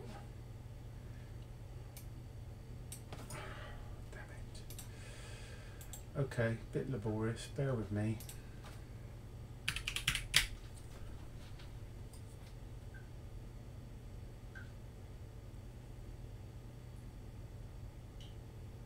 What doesn't it like about that? Why can't I call it the same thing? Should shadow that. Surely.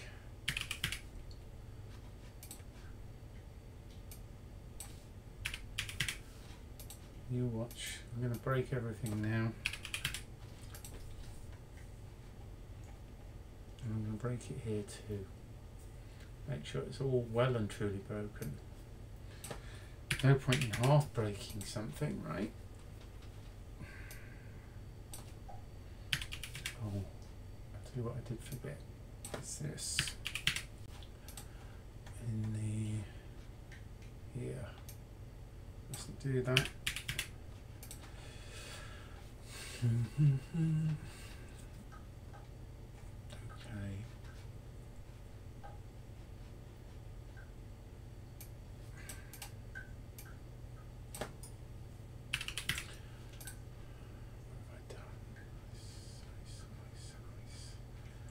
Ice, ice, baby.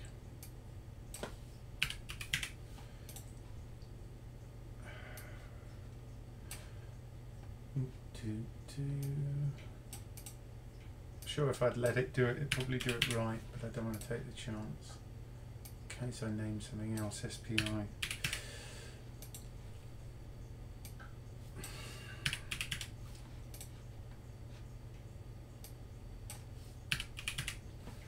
We will soon find out if I've messed it up completely.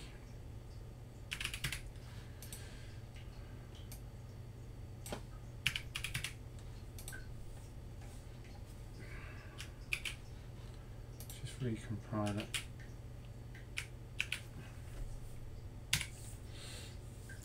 What doesn't it like?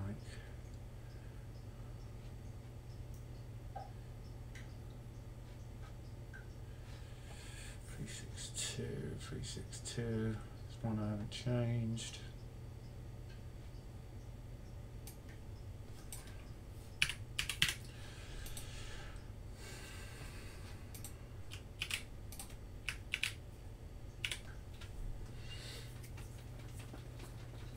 Okay, we're running. Let me try reprogramming. Just make sure it still works. I guess.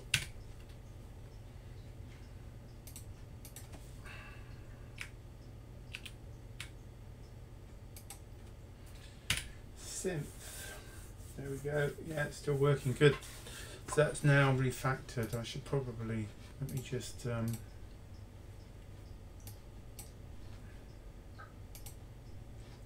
commit this.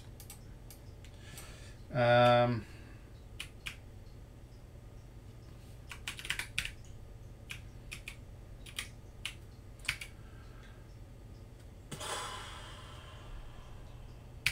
did I want to do? QSPI nice working with this GPL hack.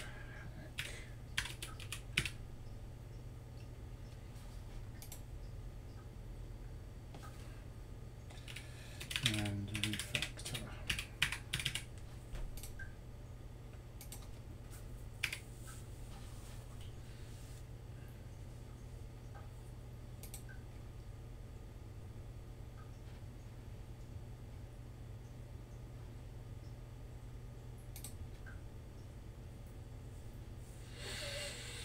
Brilliant.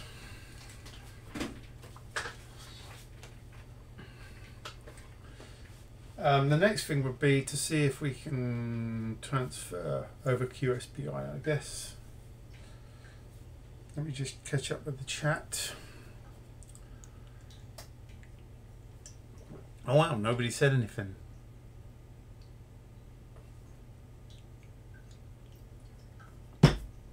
Right, before I move on then, any questions on what we were doing there?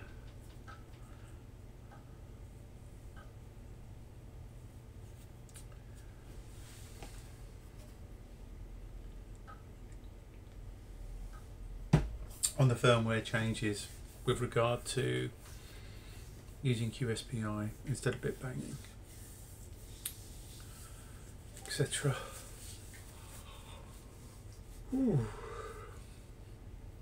we doing for time? Yeah, no, we're good. I'm going to need some energy soon. Good break time.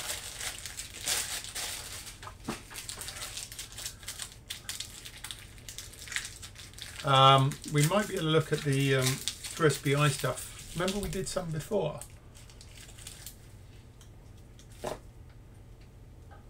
Try and remember how long ago that was.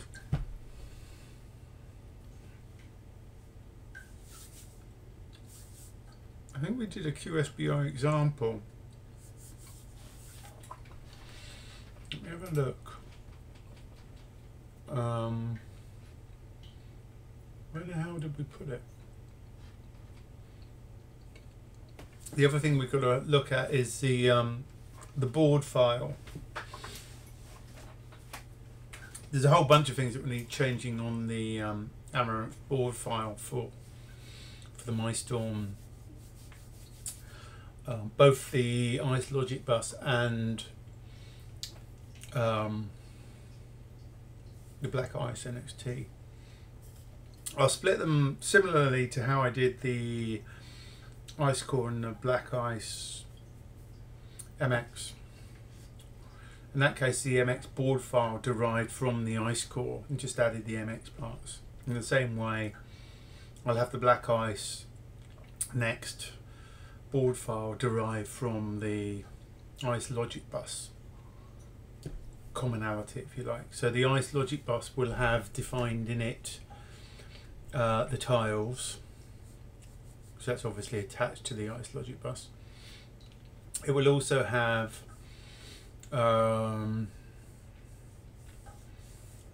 the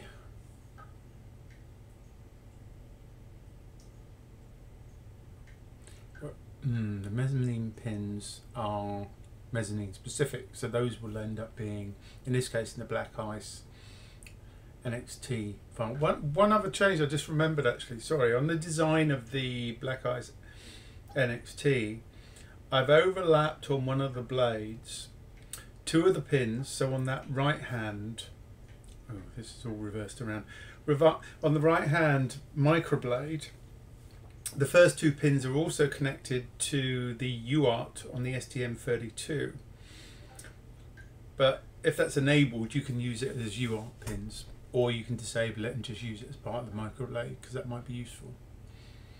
That may also be useful in the case where you were using it with, say, the ESP32 C3 microblade, because that enables you to program that over the UART from the STM32, or have the ESP32 use the UART to the STM32. So it gives us complete flexibility then.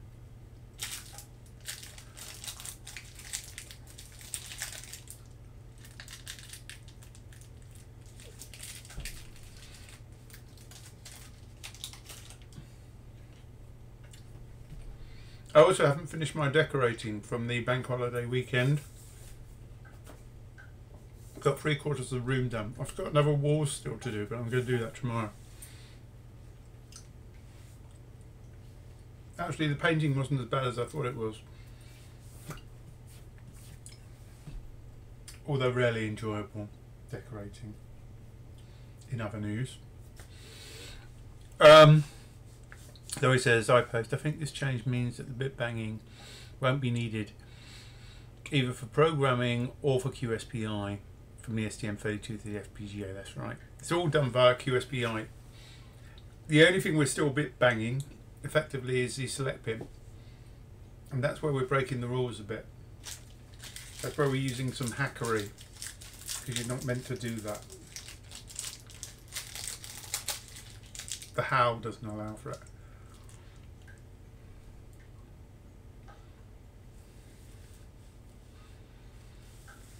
It was just a May Day bank holiday, I post.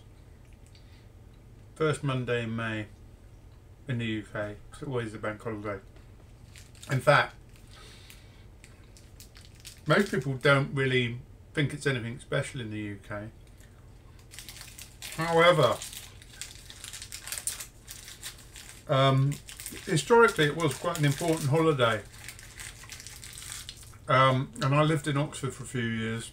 Many moons ago, and in Oxford certainly they used to really go to town on May Day. What would happen is everyone would be in the pubs all night on, you know, the last day of April, and then all the pubs, what would happen is the choir would end up singing from one of the towers near the plane at about 6 o'clock in the morning or something, really early in the morning, and the pubs open up. So basically people partied all night and then went to the pubs in the morning, and everyone celebrates and they have all sorts of stuff going on. So it's very cool. He lived in Oxford. I was there for about 3 years. It's good fun. So they really go to town on May Day.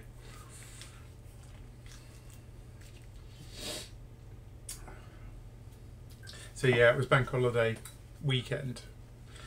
It basically means you get Monday as well as the weekend. But yeah, if you're ever in the UK, I post around that time. Stay in Oxford, party all night, and then carry on partying in the morning. It's quite hard going to a pub at 6 o'clock in the morning.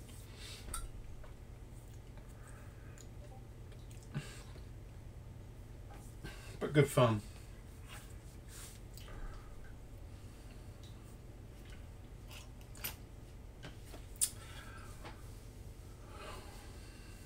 So we're all okay with that, the firmware changes. I mean, I still need to refactor the firmware and break it into different files and stuff, but the key thing is it's now working with QSPI, which is good. So I don't have to change around any of the pins and all that other stuff that we were talking about before in the previous streams, or deal with moving from BitBang to QSPI back to BitBang. Because it was actually quite troublesome to do that if you think about it, because we're being driven by an interrupt on the OTG USB part, which is just receiving, you know, certain size packets from the USB. To how we would have done the state machine that controls moving from bitbanging to QSPI mode is quite tricky, because that interrupts, you know, and doing it in the interrupt itself, which is really what that Arctic task is that's handling the USB, was always going to be a bit weird. So this is kind of nice.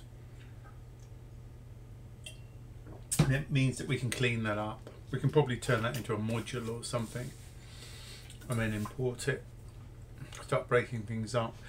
But now let me switch back. I'm trying to see if I did do a QSPI test. I'm not going mad. I'm fairly sure that we did a QSPI test. Because we have the Rust code for it this end. So when we spawn the DSPI here, in fact it should be QSPI, not DSPI, which is disabled currently after it's been programmed, that would then go and operate this function, which basically just sent over a count, which we were driving the tile proto LED tile, and it would count up, if you remember, to 255. So I wouldn't be able to do that again, but we would need the HTML. So sorry, not HTML, the Amaranth code that did that. So I'm just trying to find that. So let me just switch back. Let's have a look, see if we can find that.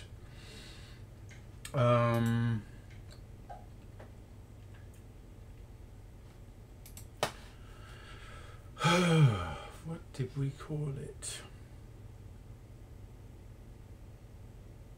Oh, was it in the tile tester maybe? Yes, it was. It was the QSPI LED test, I think. This one.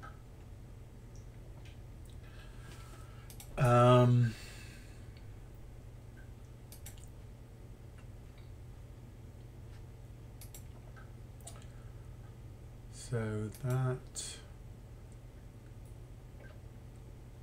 that creates the QSPI E. The E is because it's got the additional event pin, the QDR pin.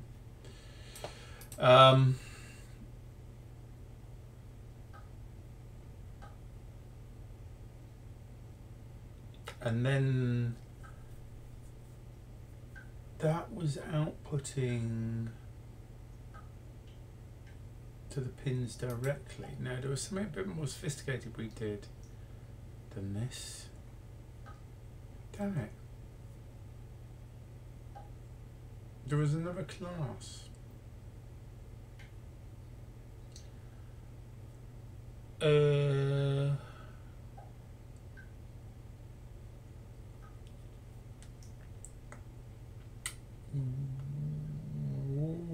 Maybe that was on a different branch.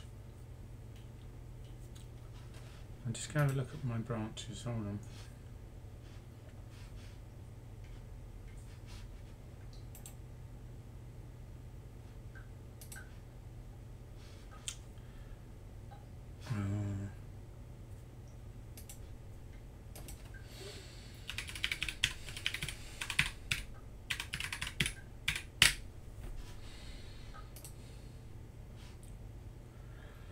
Let me have a look. No, it wasn't BlackIce. Where did we put it? We had it. I can't remember where we put it now.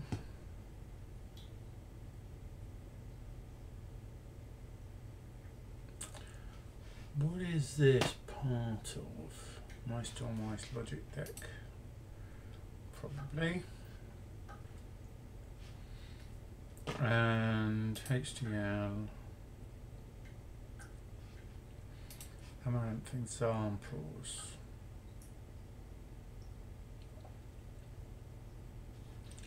Tile tester.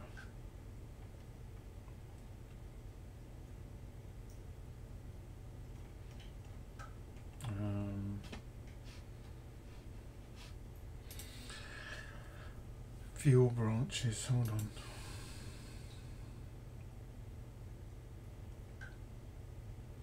Oh.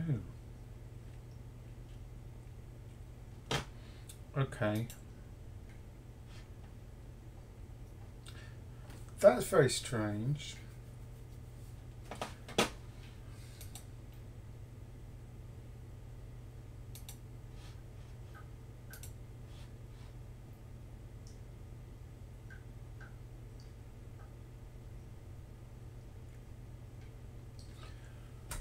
That isn't showing what we had before. Now, is this a branch thing, or is this, did we create another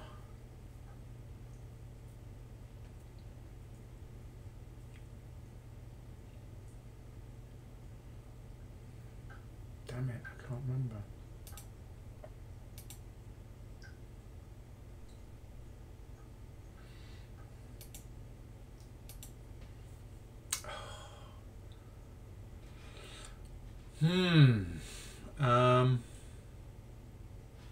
Which branch are we actually on?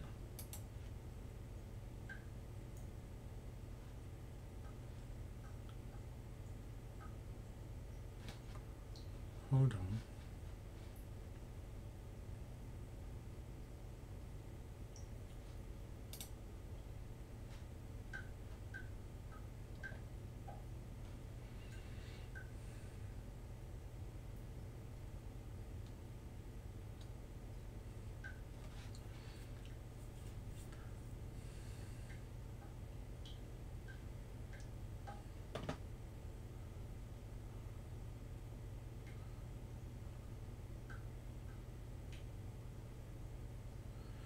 If I look at this, whatever branch this is currently on, it doesn't show any changes.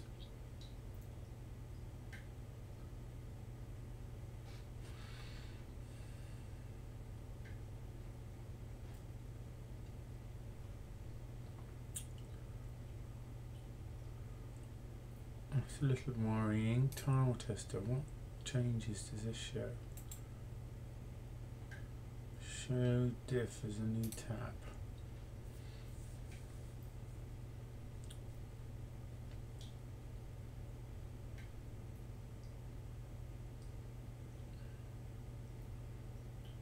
No.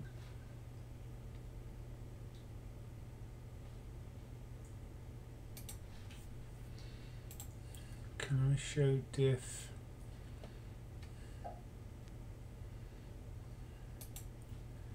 Between branches.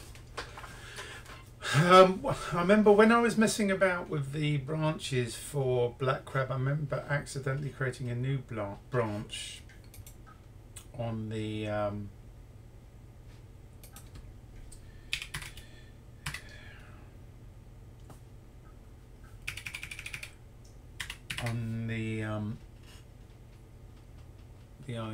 Mice logic project as well.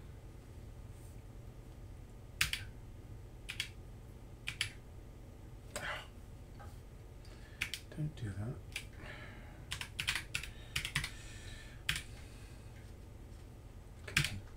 Complete it. No. Isn't completing for me.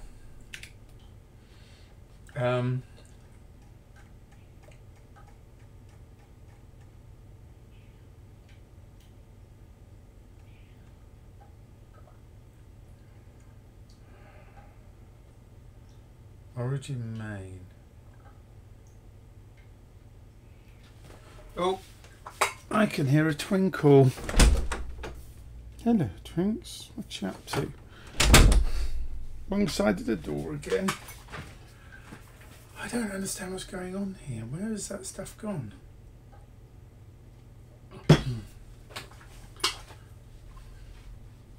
Unless I stashed it.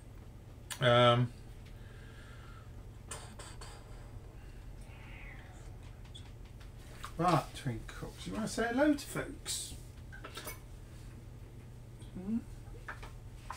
Say hello to the internet, folks. This is Crystal. Oh, otherwise known as Twinkle, aren't you? Are you happy? Are you looking for food? Is that what you're looking for? Or attentions?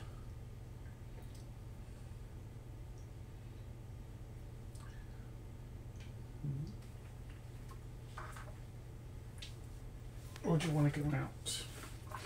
You want to go out? Let's see.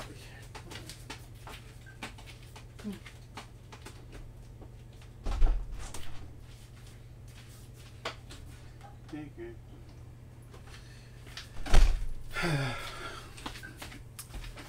Right.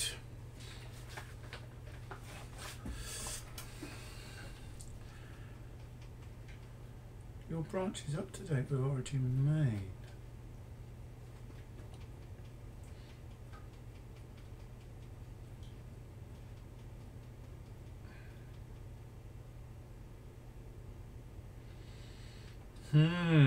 I'm a bit confused about what I've done here.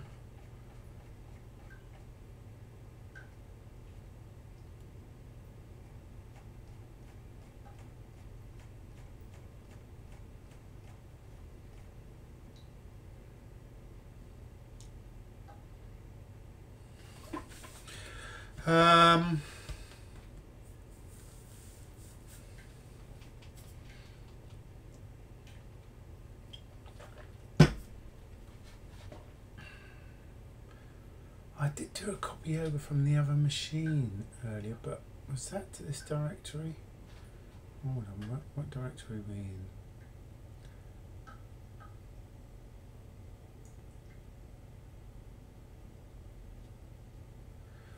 Ooh.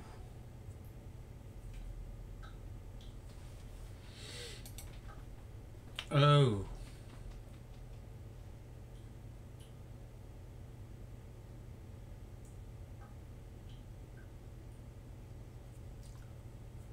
I wonder.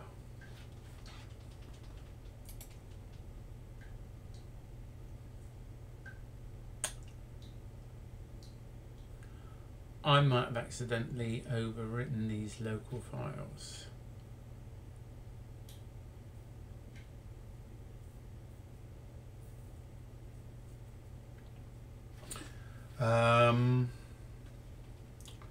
What I should do is just take, I mean I could stash, but I don't want to confuse that in case I've stashed something else. So let me,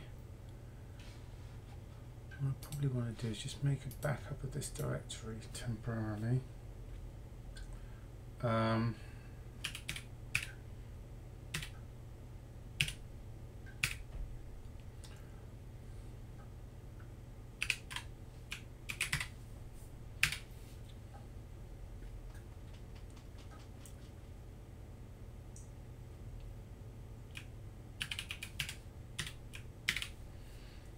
Explains why I wasn't doing the copy before.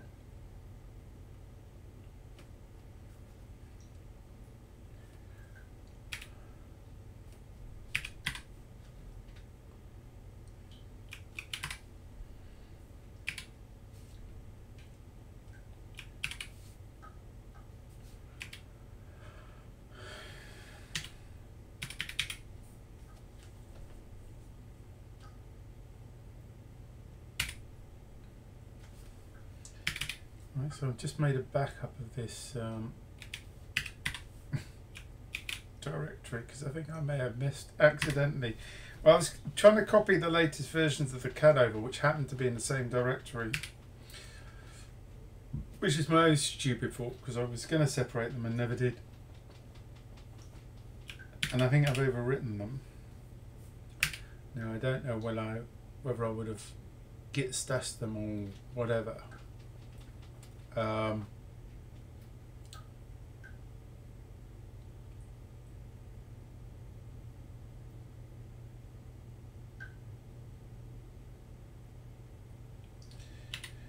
Let me just check that that's worked actually first.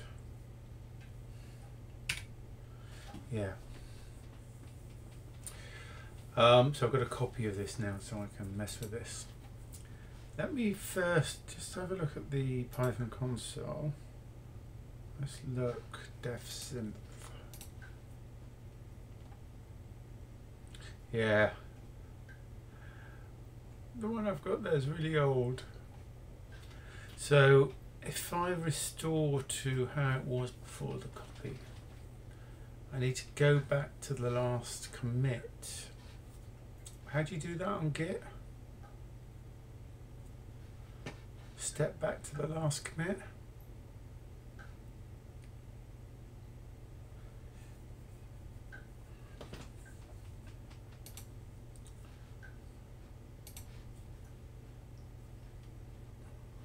So I want to ignore any changes in the file that currently exist.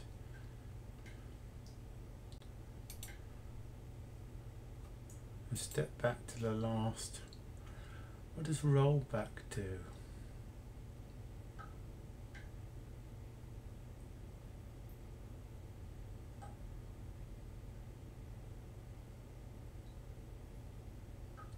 I don't know what rollback on this does. Open history.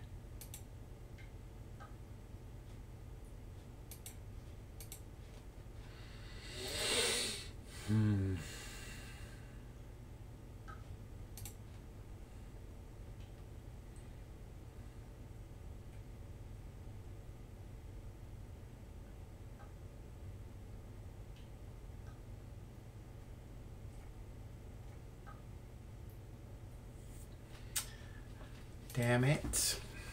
I think, yeah. I'm interested in what this bloody rollback does.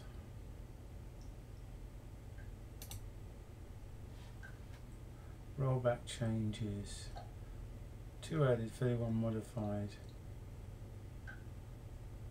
I'm just going to try it, see where it takes me. I don't know how far it's going to roll back. Is that one commit or what?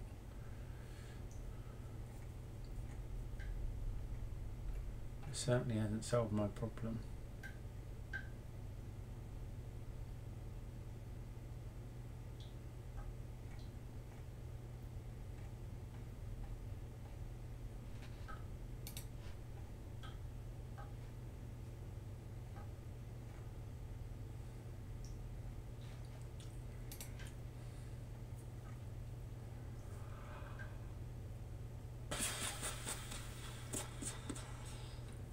Oh, this is annoying. So what did the rollback do? Did it change the changes that I've done in the IDE, maybe? God. Bunch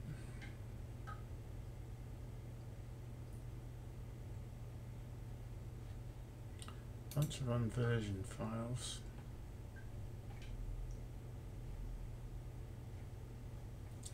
A lot of that's to do with the CAD.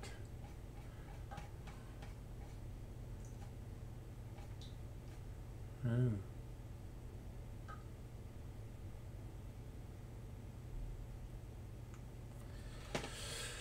Oh dearie, dearie, dearie.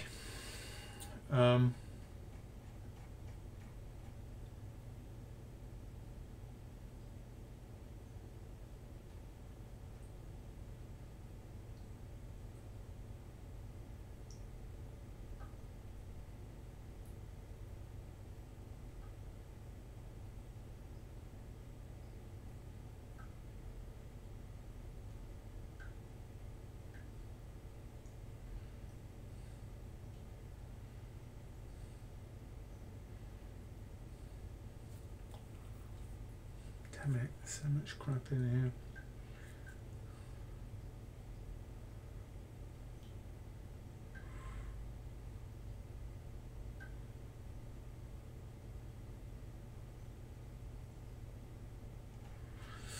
The answer to this is not obvious.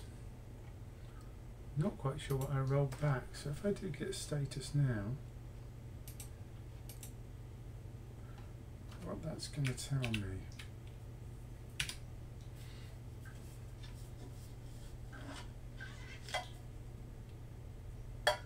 What does that say?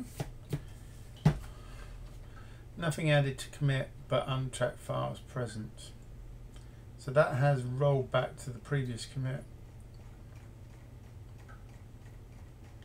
According to Git.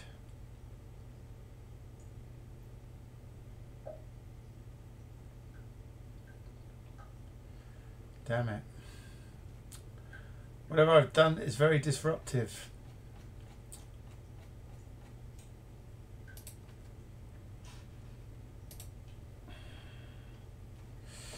That's annoying.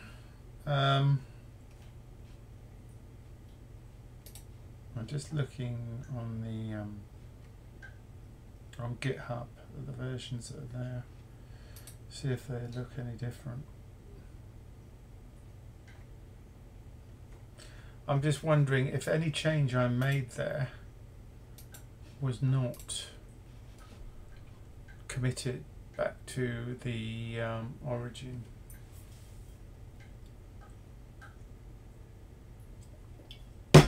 Which is a tad annoying.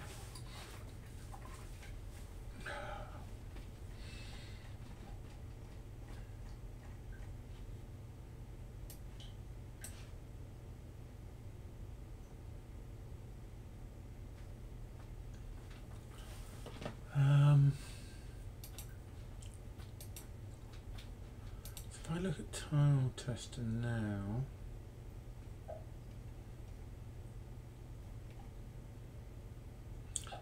I think that, yeah, that makes me think that the QSPI stuff we didn't actually commit unless I stashed it. How do I look at stashes? Oh boy. Or how do I list local branches even? Right, let me just check my Git through. List local Git branches. I guess I'll do that first.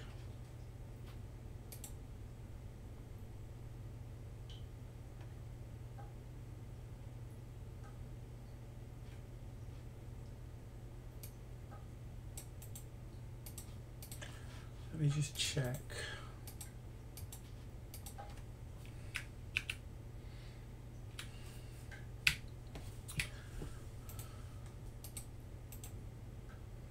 Do that first.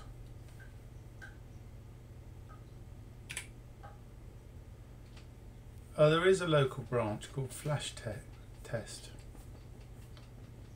Maybe it's there. Can I switch to that then?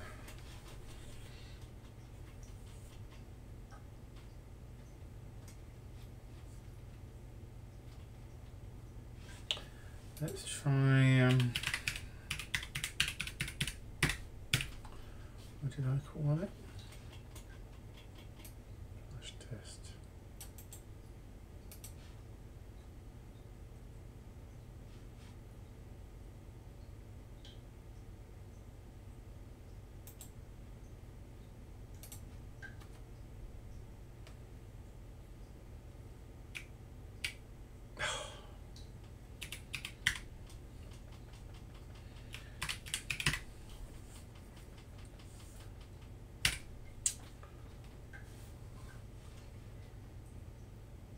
The following untracked work treat files will be overwritten by the checkout.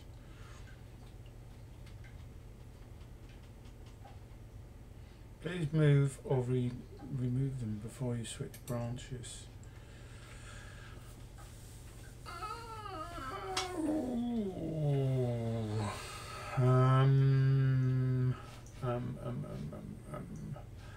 Those I don't mind losing.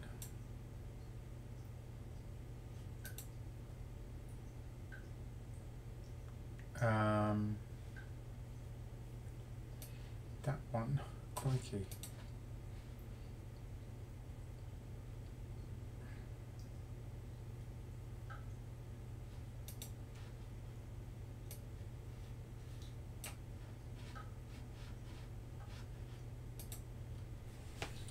Okay, can I force that?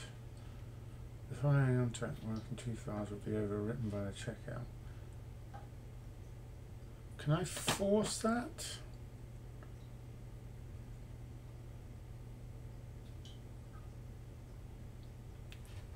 Is it like a -F? Probably gonna regret this. Shit. Check out -F.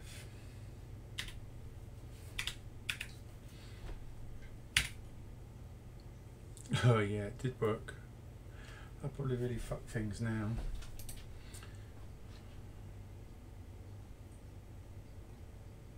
But I've not got back what I want. Shit.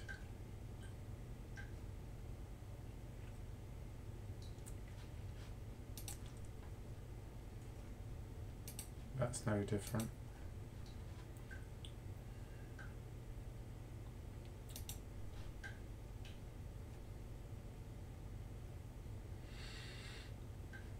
Damn.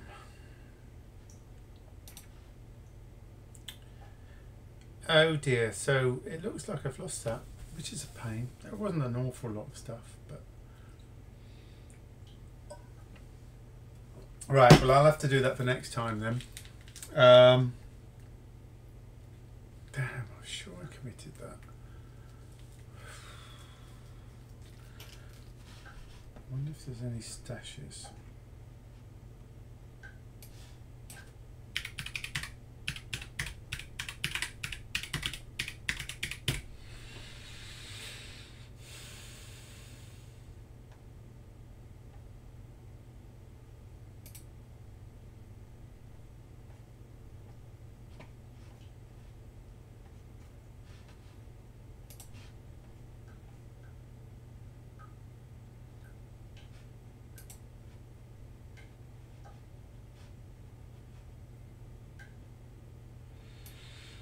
I don't know if it will show anything on here now.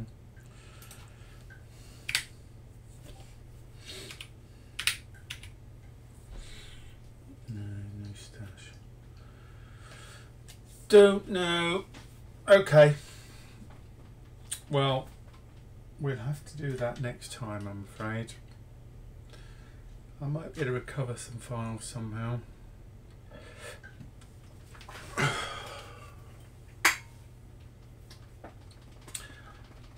It wasn't a lot of stuff, to be fair. It's just annoying, really. Let me just change this, because this is not correct.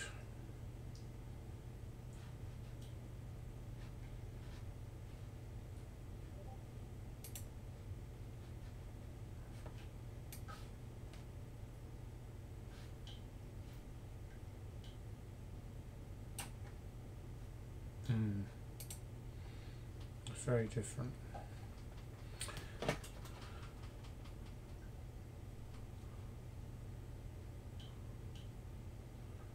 The relevant code is quite small and you can see it on the screen of your YouTube video. Yeah, I might have to go back through that in order to recapture it. It's not a massive loss, let's put it that way. Oh, you got the time code, well done.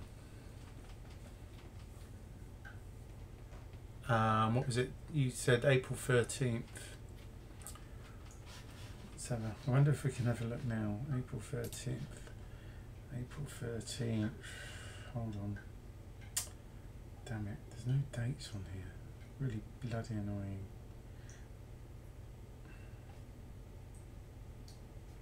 Oh yeah, 13th. Oh no. There's one on the... Oh yeah, there is. So if we look at this, what did you say? 143.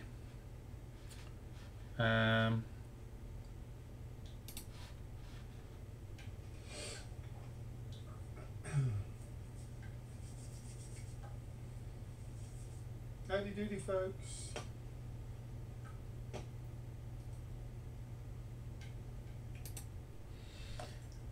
go and change the code. Let's count a little higher. Yeah, shame we can't copy and paste from a YouTube video, right?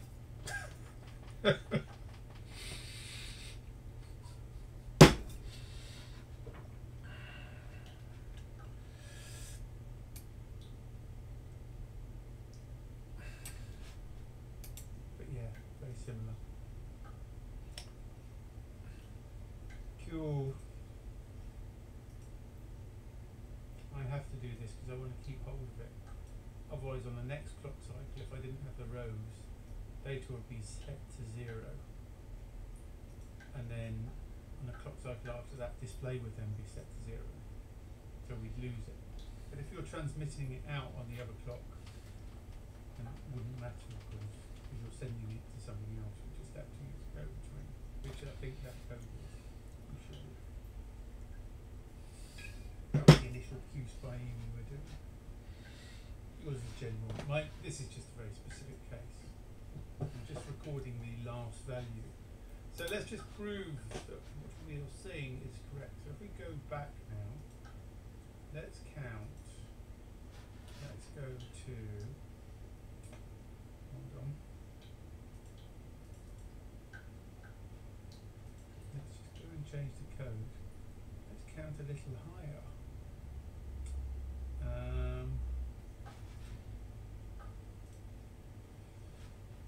Right, yeah, it's come back. Clock cycle, if I didn't have the rows. Where exactly does this one start? You've got self.qw. Yes, I remember seeing, I know I saw this. Yeah.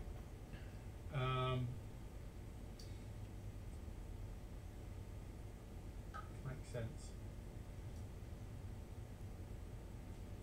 And call them CSN and SCL. It's the same thing, but you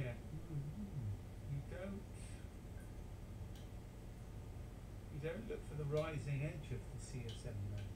So this is your code, this one. But it is very similar. Hold on.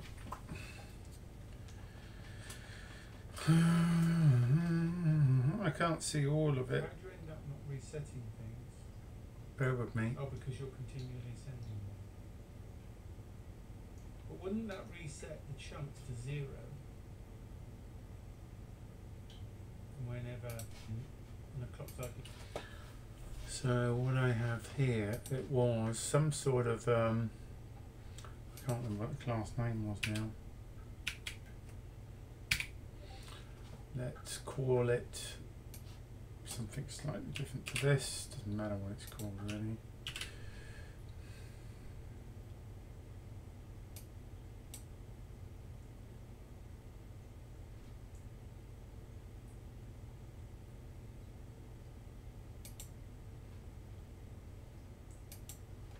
What was that one called? Old.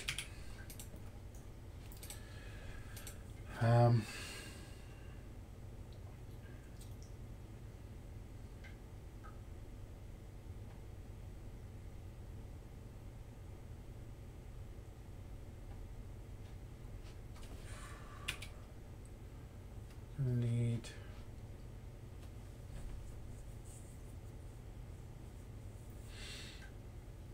a module.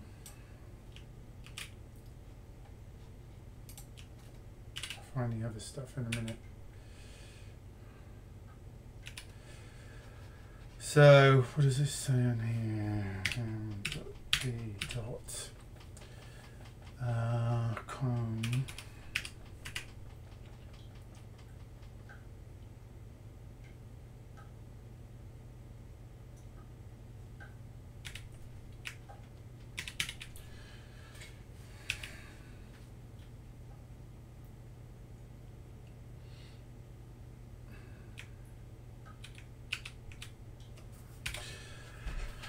So we need a QCK.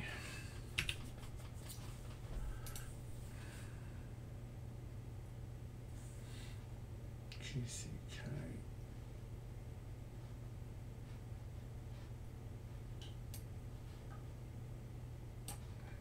Oh no, we're in elaborate.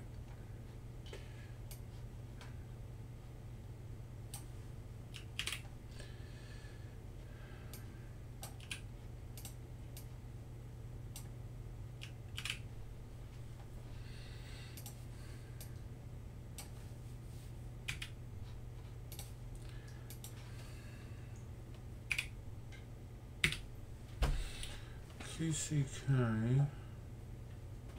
Oh no, I did them individually, didn't I? Damn it.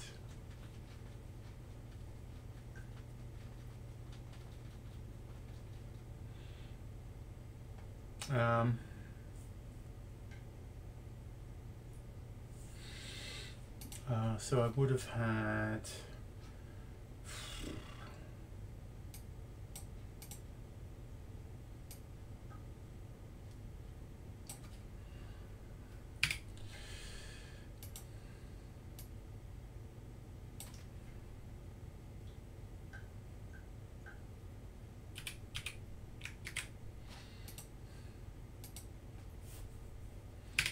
something like this, presumably.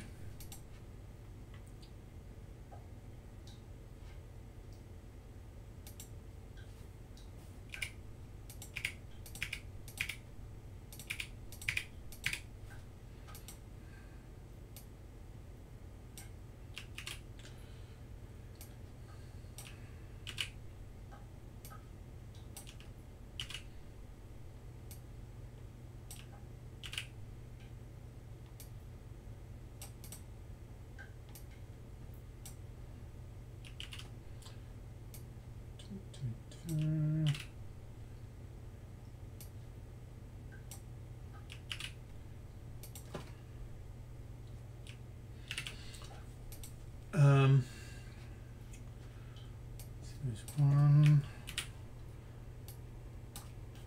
2, 3, QCK and QSS and QDR.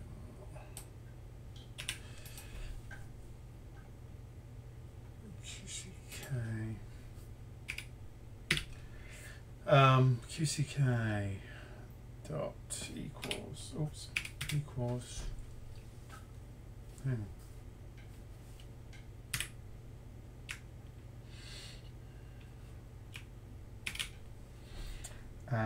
what did it equal?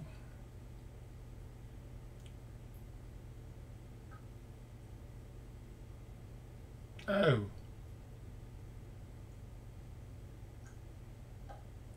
Damn it.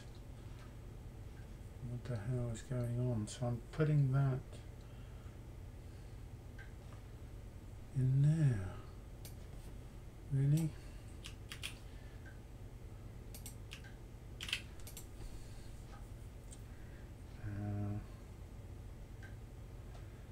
QSS.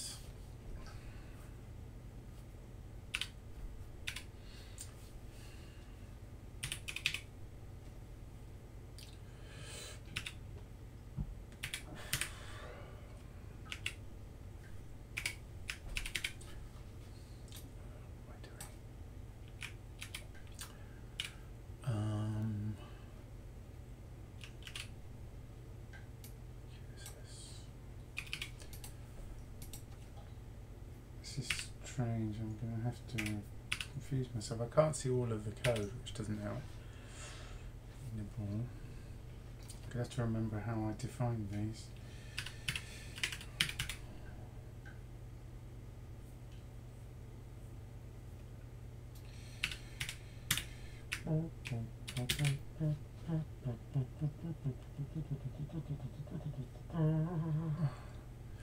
That was QD 0, comma, QD 1, comma, QD 2, comma, and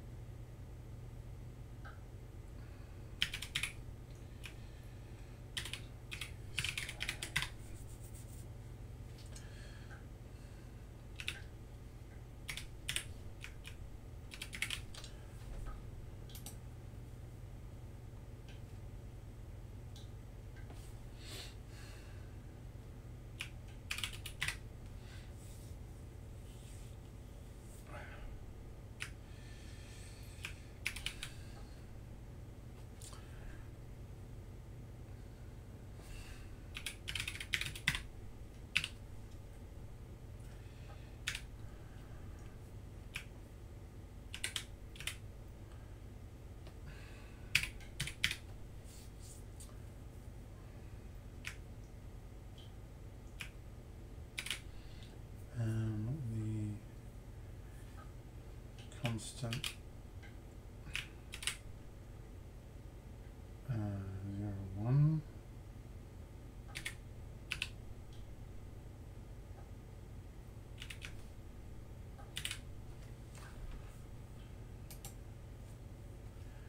And 4.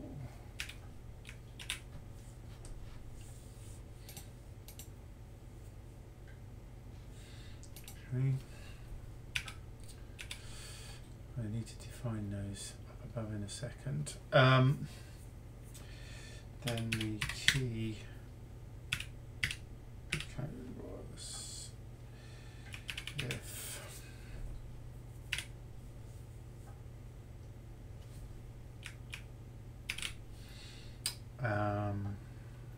QSS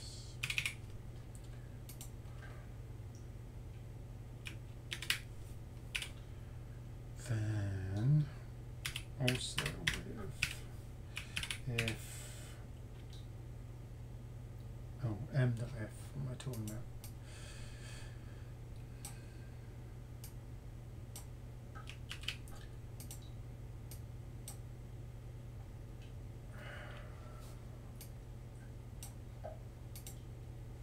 What?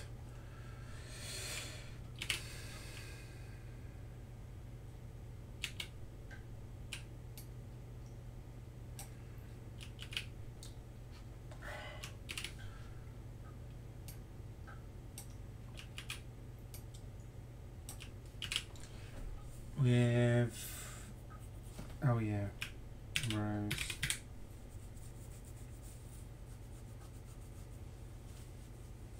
QSS.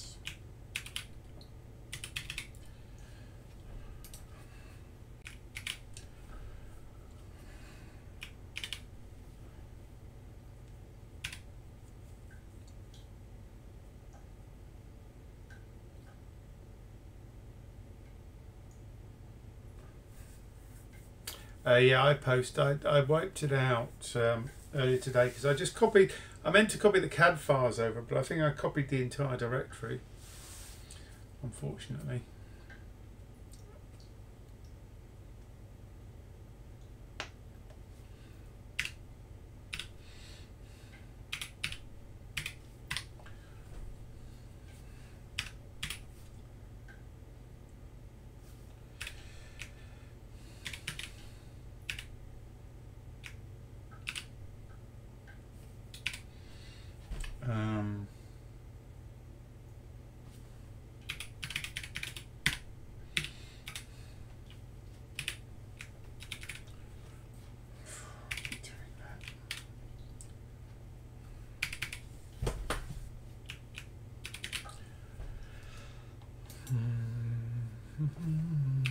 I need to define that as well.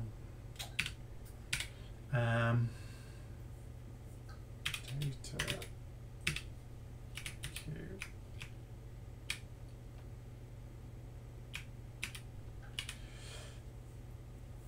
reset that.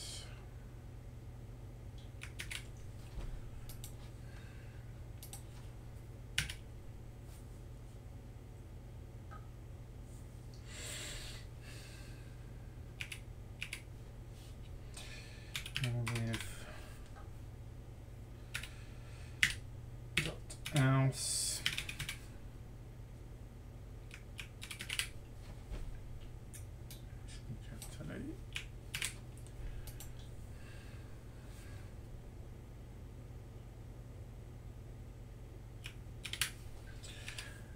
what do I do here with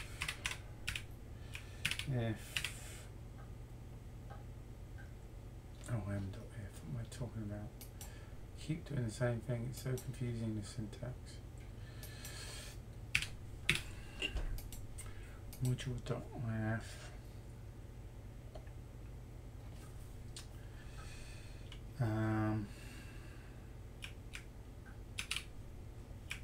rows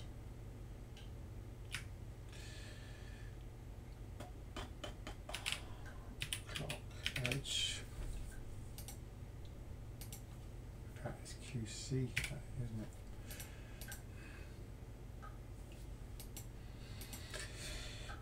Then what do? We capture the data. The dot sync.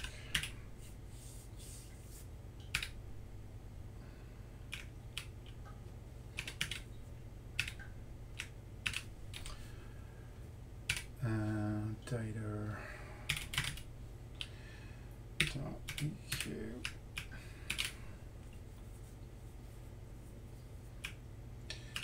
Then we shift in the data bits, shift it around, and add the new bit.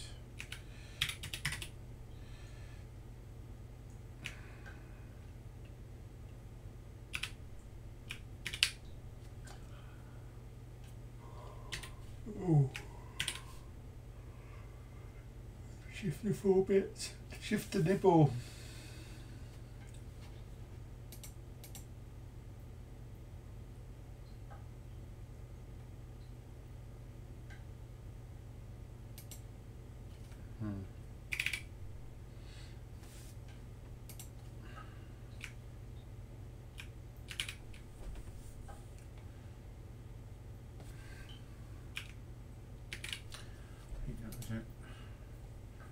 Main code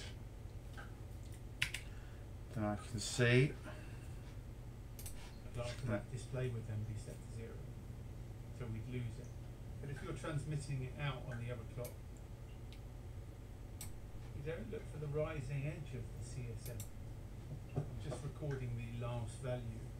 So let's just prove that what we are seeing is correct. So if we go back now, let's count.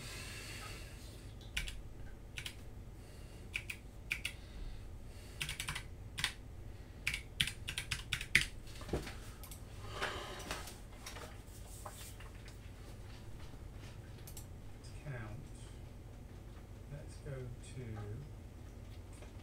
hold on. Let's just go and change the code. Let's count a little higher. And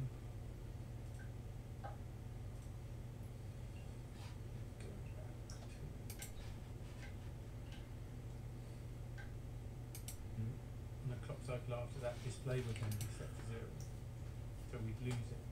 I'd need to create some signals here, wouldn't I? Wouldn't matter, of course. So I'd need a QCK would be. I think that code was. That was the initial QSPI we were doing.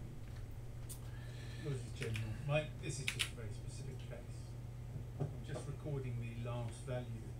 So let's just prove that what we are seeing is correct. So if we go back now, let's count. Let's go to. Nibble will be a 4-bit, wouldn't it? Let's just go and change the code. Let's count a little higher.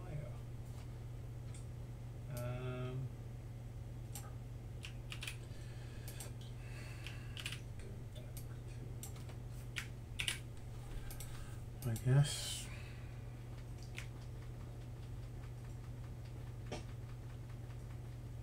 I've done something funky with the display thing here. Black crab. So on here then, Is that rather than display? go up to 16, let's go up to 256. Is that what I'm saying? Or the first 8 of them, sorry. No, I'm not. Run it again. So now the firmware is selling 256. Oh, I can't go up to 256. I'm using the rate. I'm going to go up to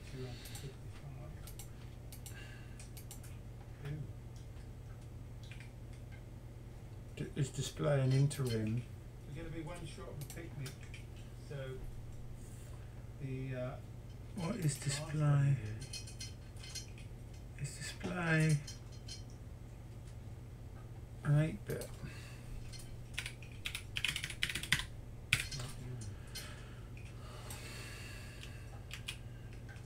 It's an 8-bit register.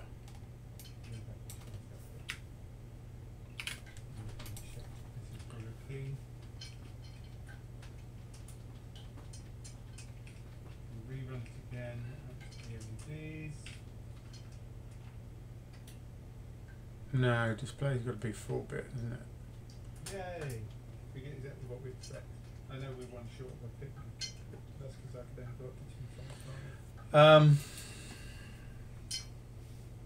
So we know it's doing what we want it. Data is definitely 8-bit.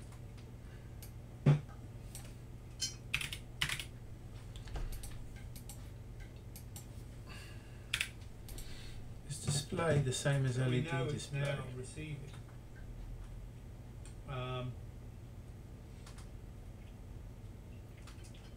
And we're doing that at 13.5 megahertz. Oh no, And we LED must is be 12-bit. sampling The display is only 4-bit. megahertz. So that's sort of the borderline of stable, Right? you know, according to your request. You know, you need to sample at least twice. Is the, that right? fluctuation. Can you remember, Nori, or anyone? So if I was to start increasing the Is it? frequency Do I repeat that anywhere in the? at the start? Yeah. We're lucky. V is lucky. Twinkle, you're back from outside. You've been scoffing biscuits. Hmm. Do you want to go through the door? Is that what you want? What have you got on you? Where have you been? I'm just importing into this task the shared Go on.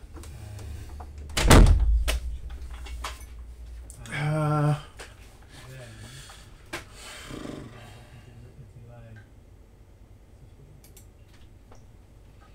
I'm just zooming through the video to see if I show the rest of the code. I just want to double check what I've written here. Makes sense. I mean, I Don't need go to any further. generalize that. We can do I that. don't think I can look also at that just code again, between them. strangely. Something useful working anyhow. Should be aware. There won't be any streaming on Friday because see, I'm just recording the last value. So let's just prove that.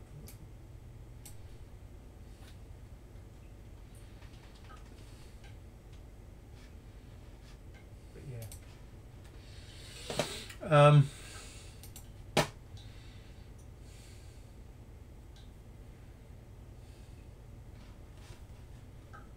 Hold on. Can I just get a peek?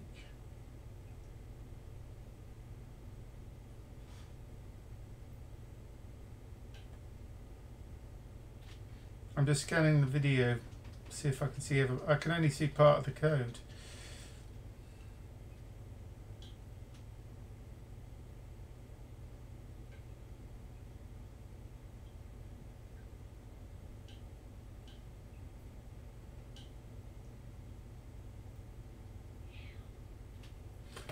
Are you back again, Twinkle? You can't make up your mind where you want to be, huh?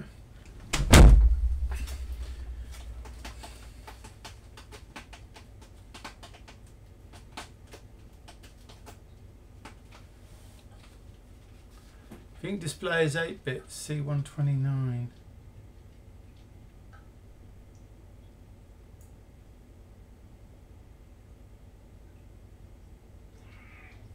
Hey, Twinkles. Are you wanting to say hello to everyone again? Or are you just in need of lots of attentions? Hmm?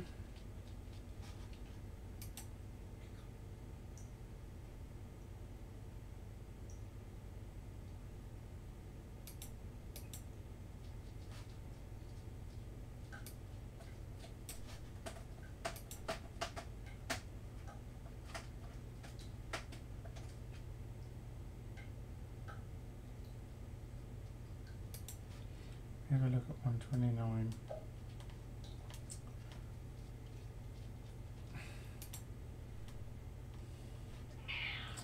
Brilliant. Are you again?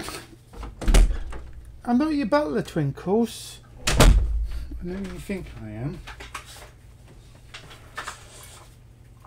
Yeah, so data was 8, display was 8, strangely.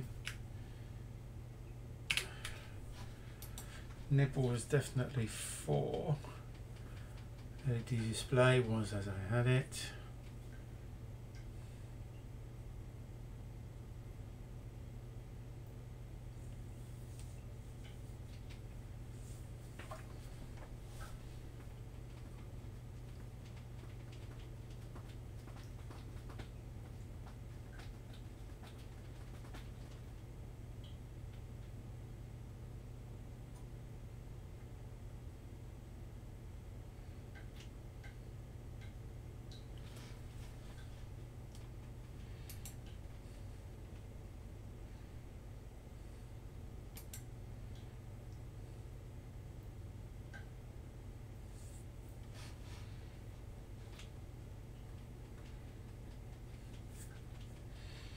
I must have changed a few things. Hold on.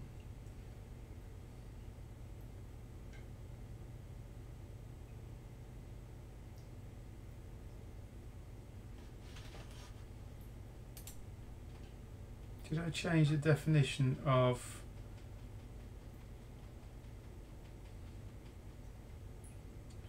QCK?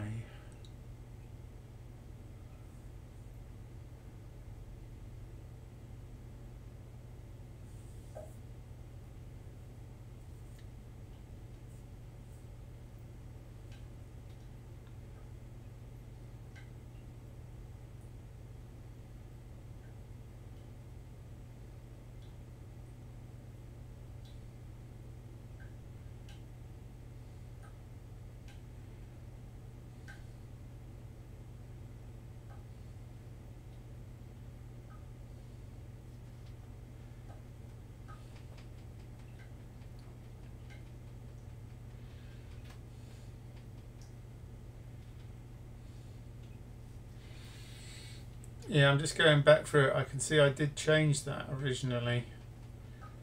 Why did I change that?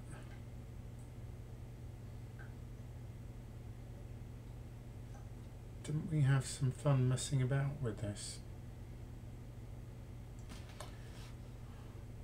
Also, I'm being a dimwit.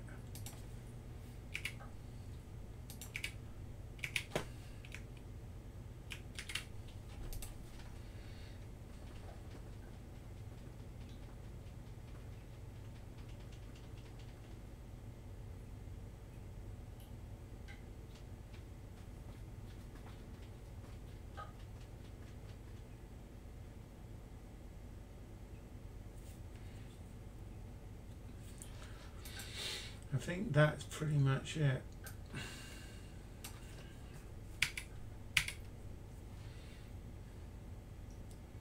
Although we're not really using that.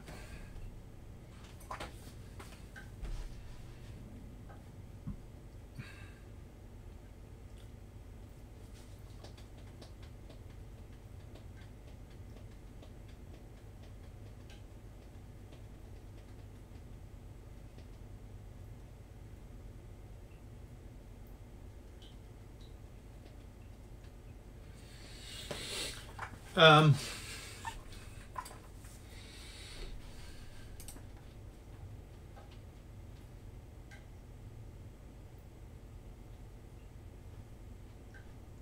it complaining about that? Or should that be a cat?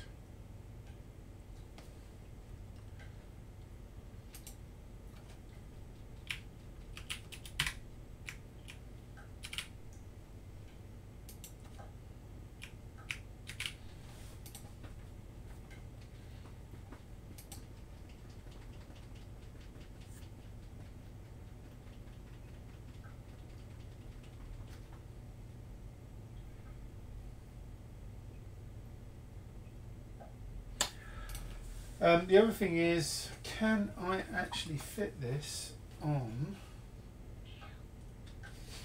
You're going to drive me mad, Twinkle. I'm going to leave this door open now. I wonder if I can fit this tile on here. I think I can.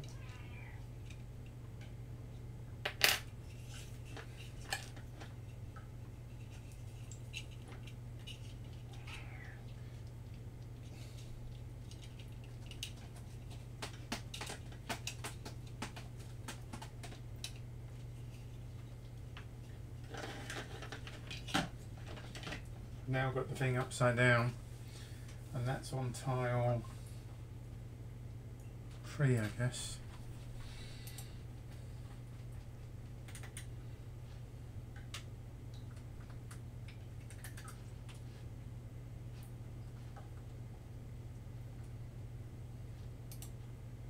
LED tile test, right?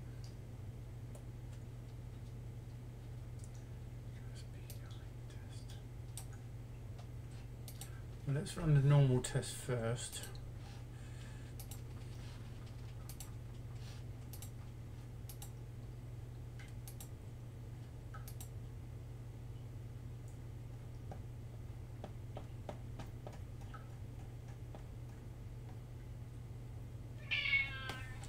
Oh, Twinkles, I really can't help you at the moment. I don't know what you want.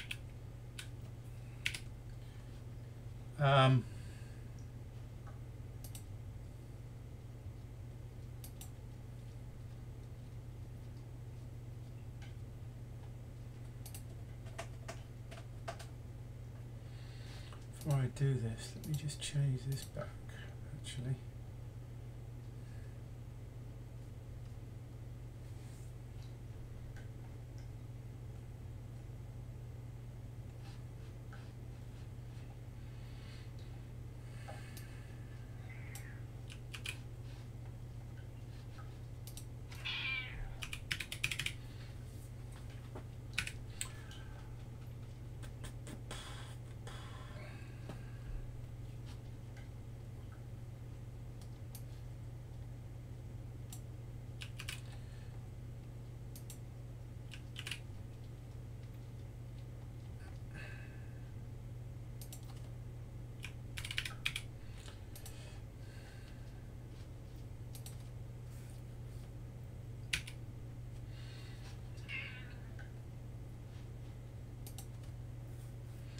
These are all going to be different as well, damn it. Just make a note of these quickly. Before I lose this,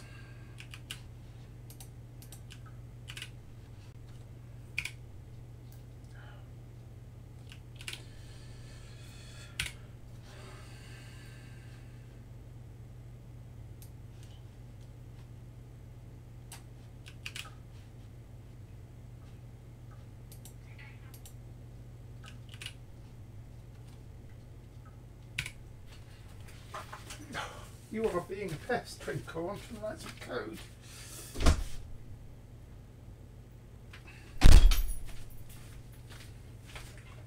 Bloody cats, who'd have them?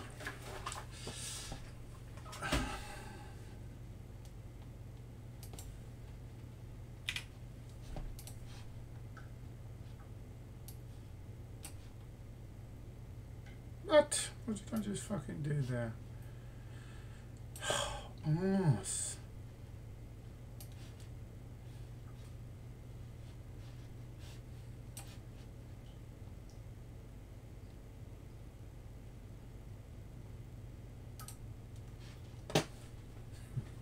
Difficult myself undocking my bloody windows.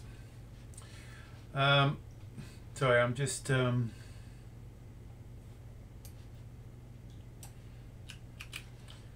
the other code that I'm missing. Change.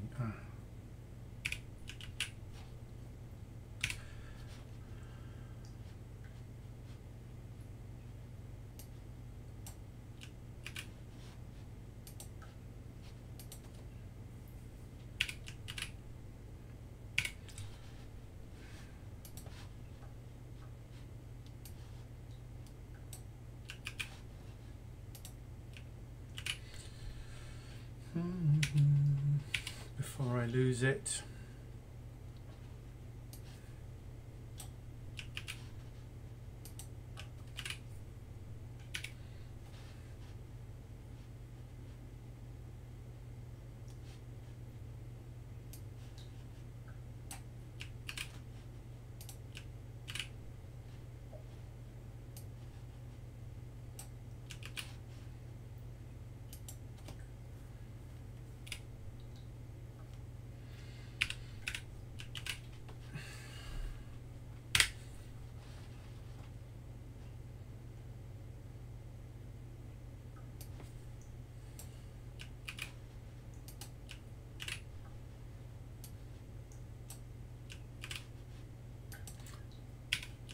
I know it's nothing to do with the example we're working on now, but I don't want to lose what I did with this.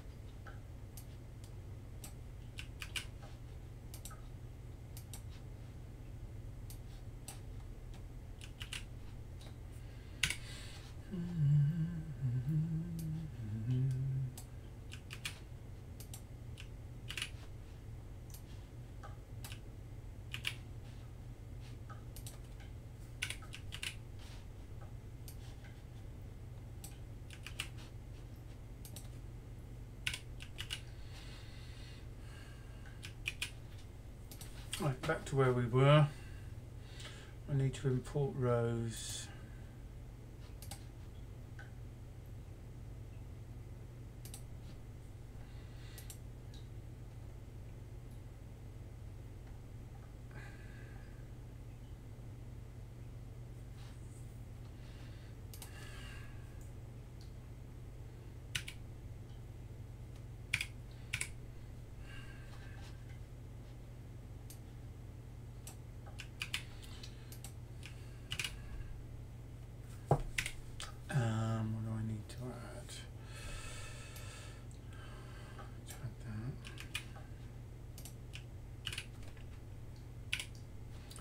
Need to add that,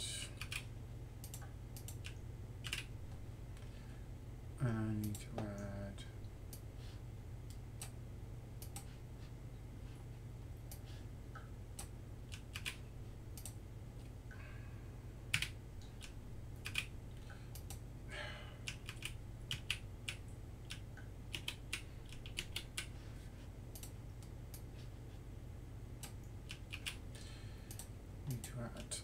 that.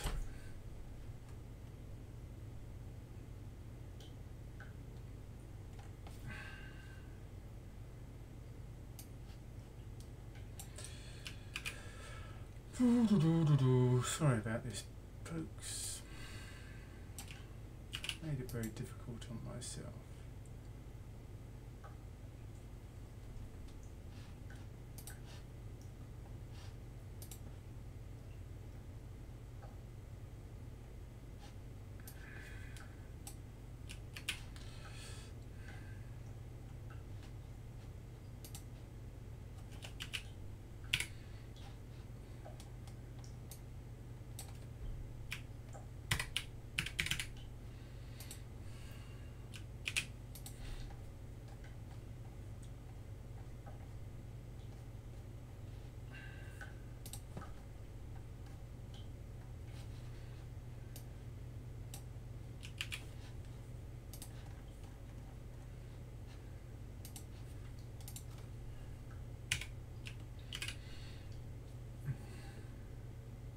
Don't need that.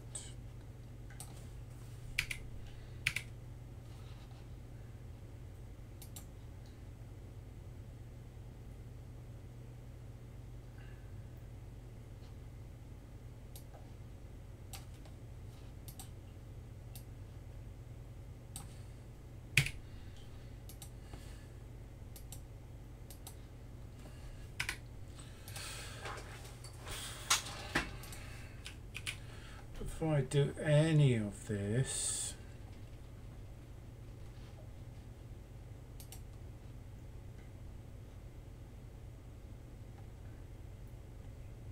oh, why can't I see rows? I thought I'd already imported that.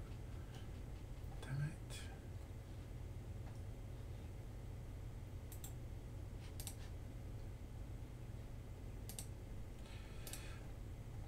We've got the LED test and the LED test old. Just change that back temporarily. What I want to do is just make sure that the LEDs actually bloody work first.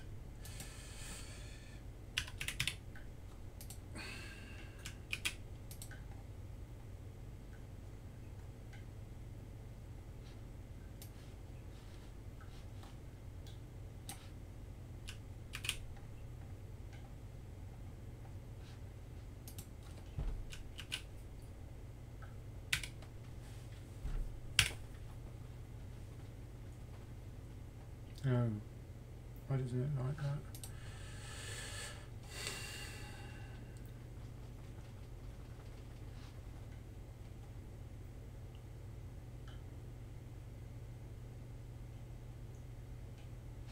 Oh.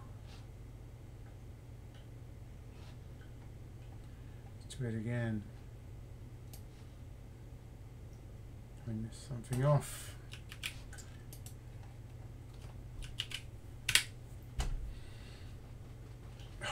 Find the Ice Logic deck now. Shit.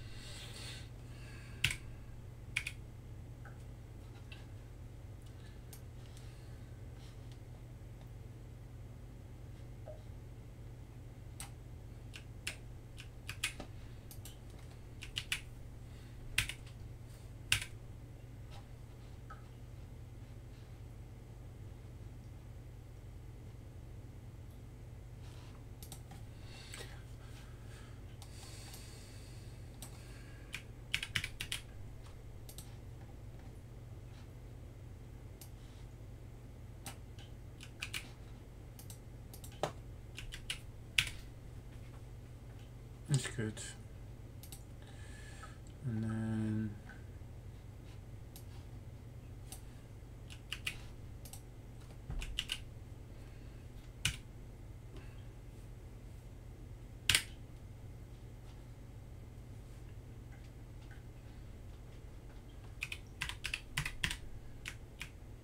run it.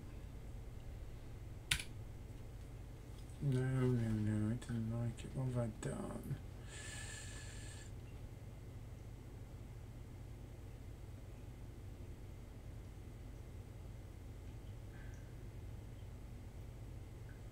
Oh, it's because I'm doing this. Right. That's not required.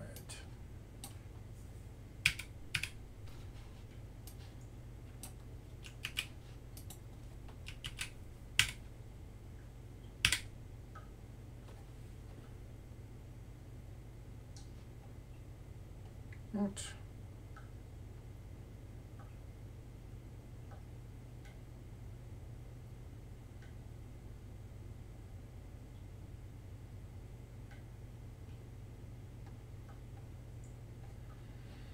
Do I have to do it again? Shit, I might have confused it.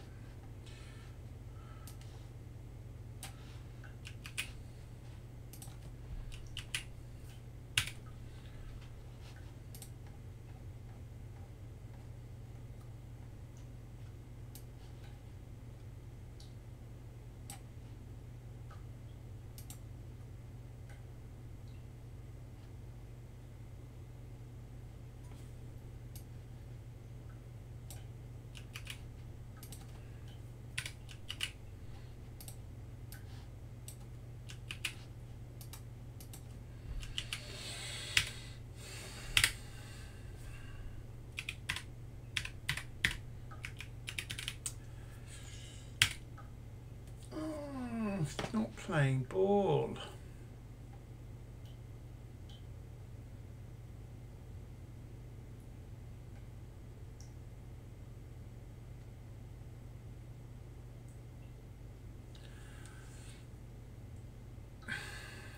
Wow.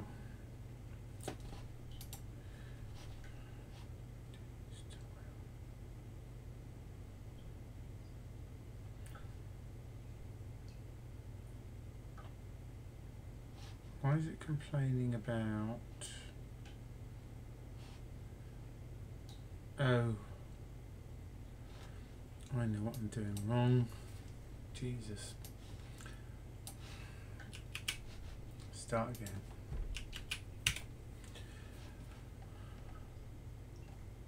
And this is LED tile test. Let's do this first and then work our way forward. LED tile test.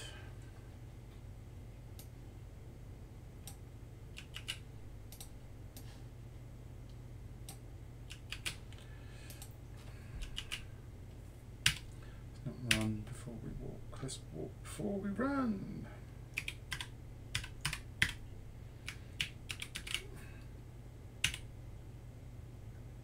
Yay. So it's the right tile and it's counting up. So let's try the next thing, which is to use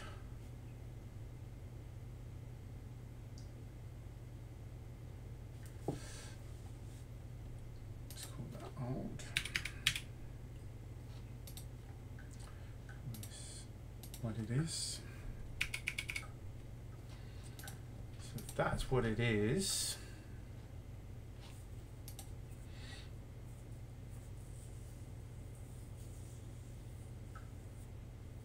what I need to do in order to test this is,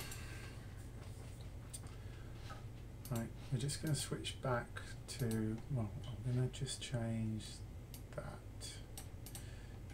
And we test to that.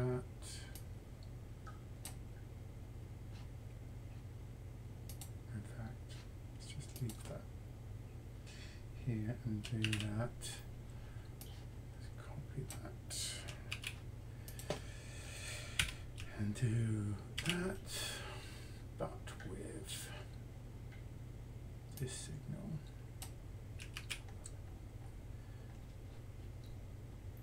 This class rather. Okay, so we're ready to go there, but we need to change the rust itself.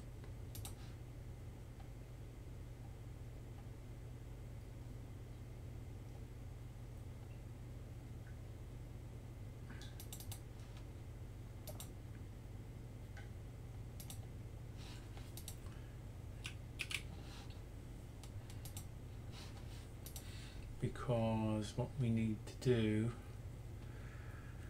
is we need to do this.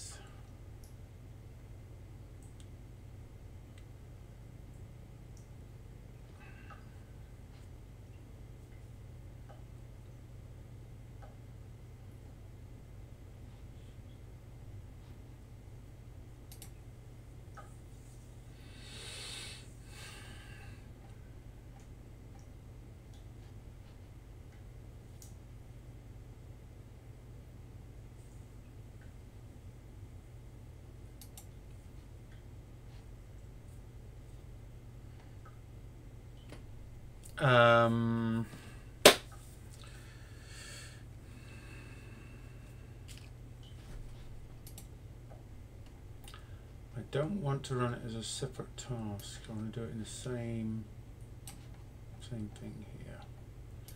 So I'm going to reproduce this in here.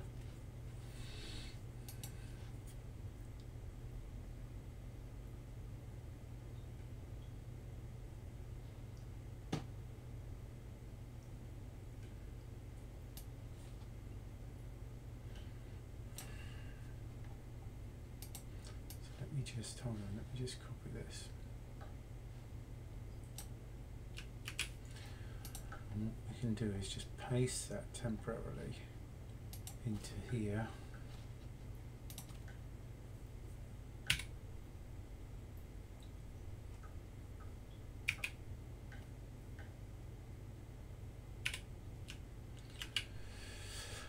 Let's turn that down to there.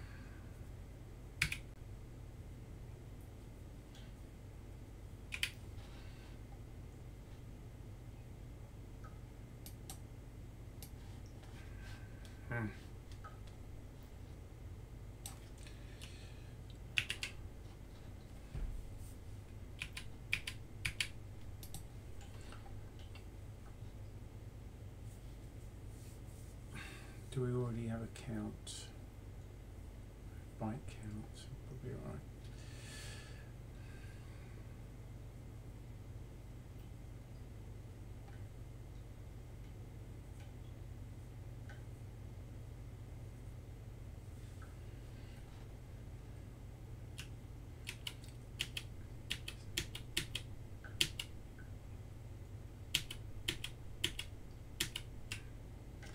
Get that. This needs to go in here.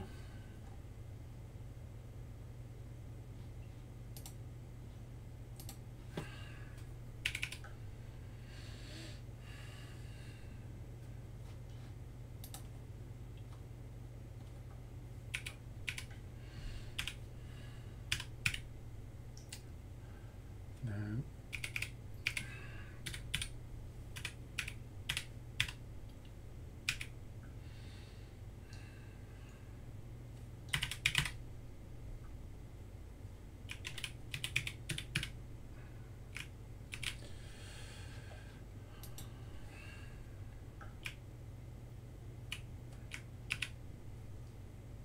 Shit, what am I doing?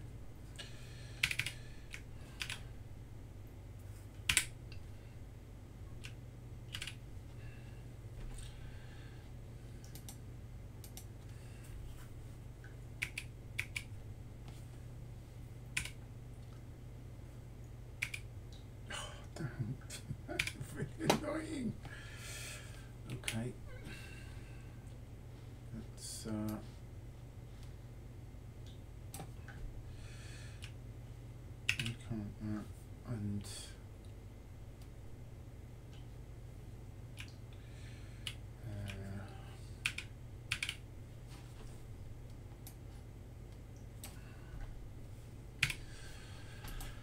and then we need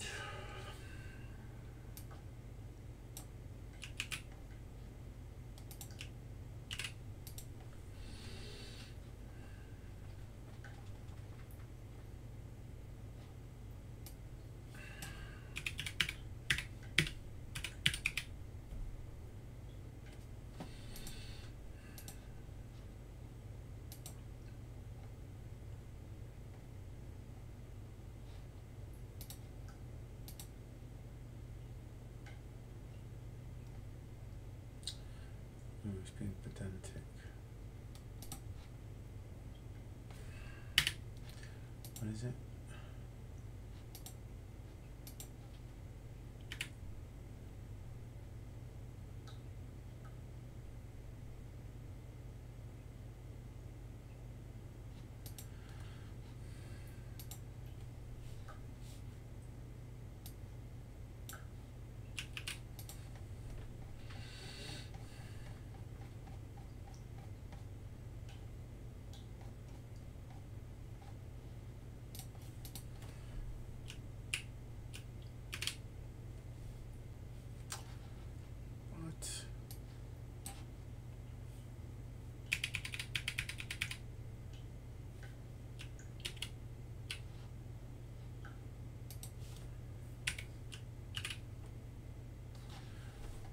Fuck.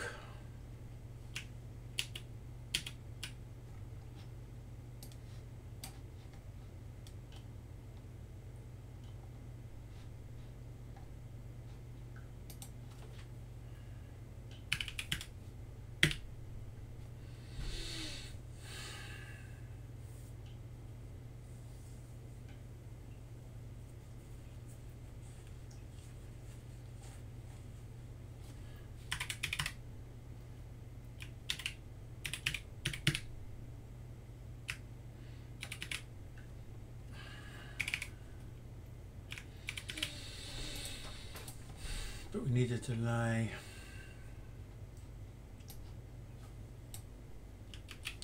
Before we do this.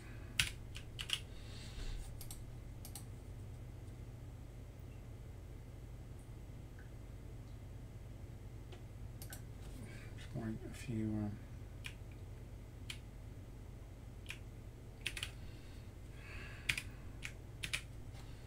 100 milliseconds.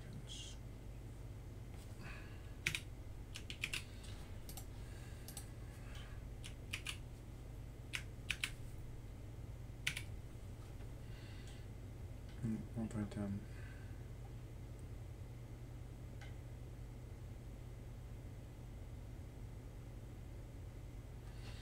Oh shit.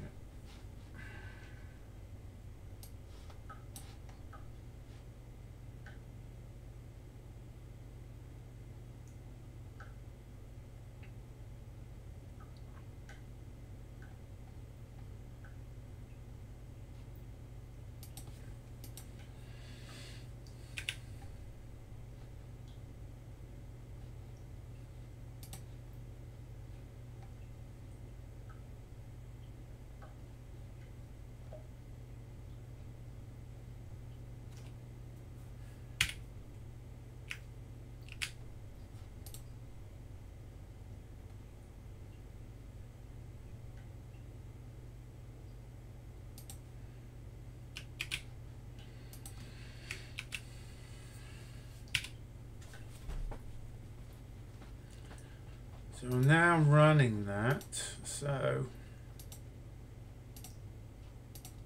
I've now got the QSPI code in there to run. It should send a bunch of, it should count to 255, I think.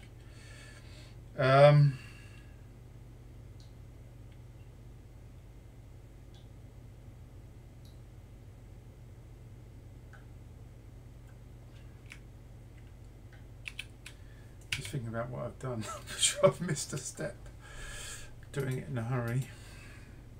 So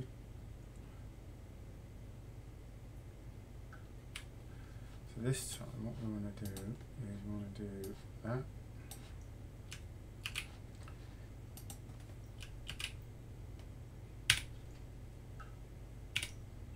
And then we want to do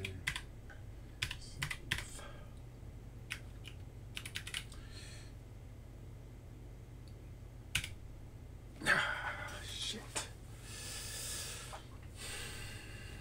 Right, what doesn't it look? What doesn't it like? It's got a problem in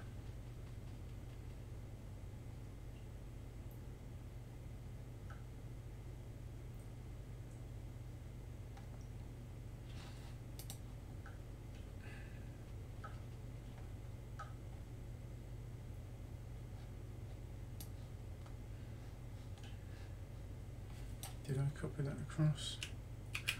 Maybe I didn't.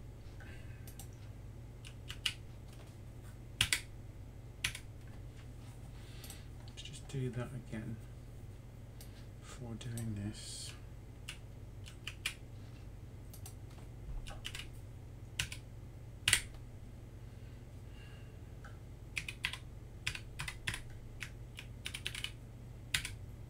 No, I still had a problem.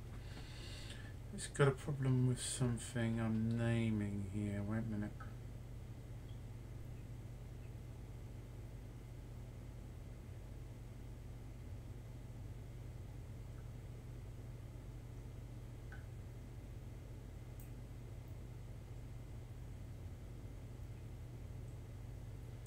Build resource error, resource QD0. It's got a problem with QD0 here. This.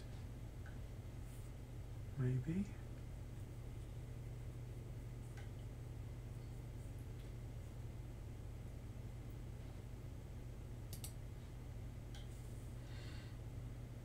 Do you see anything, Laurie, that I've missed?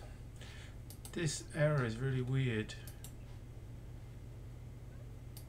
Resource error, resource QD0 doesn't exist.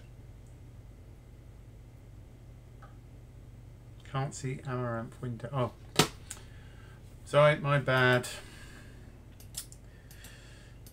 God,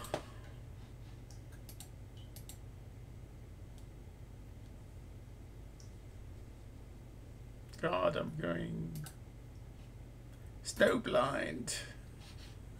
Can you see it now? So I've run this using the new QSPI test, but what it's saying here is that this resource doesn't exist. It's referring to that.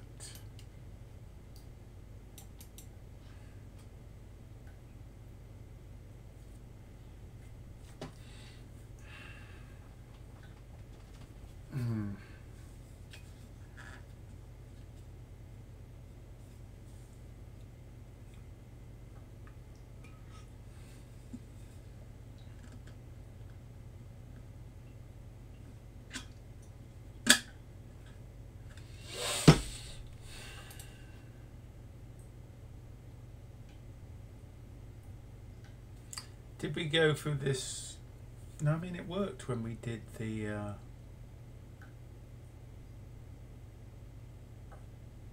previous do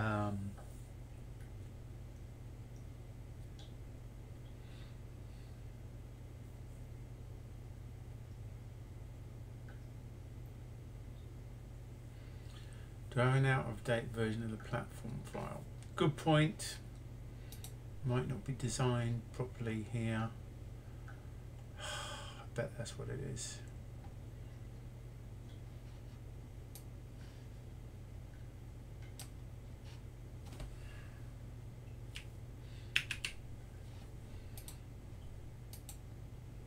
Oh, I better check the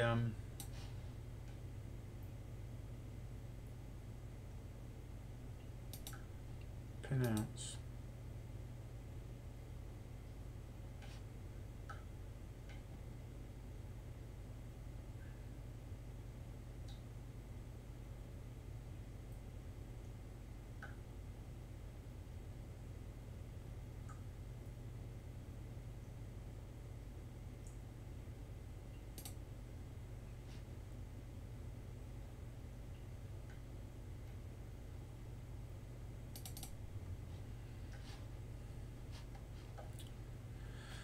So, pinouts. Let me just check. I don't think I changed any of this, but so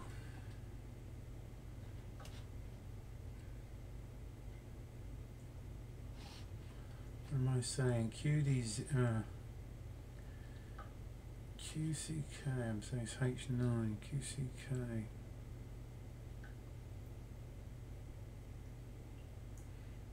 No, this is definitely wrong. Shit. BL10.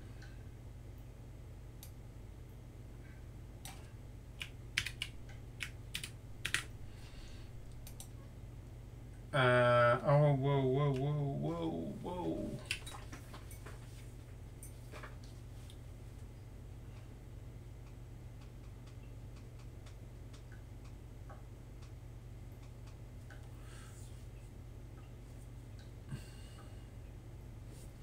Don't think I've changed any of these. SS K10.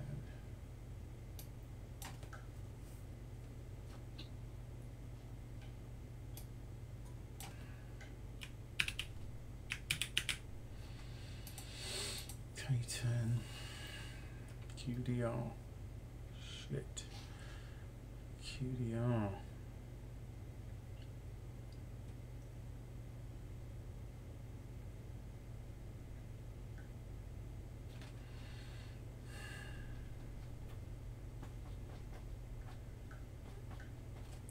Oh, I can't remember which way round these are.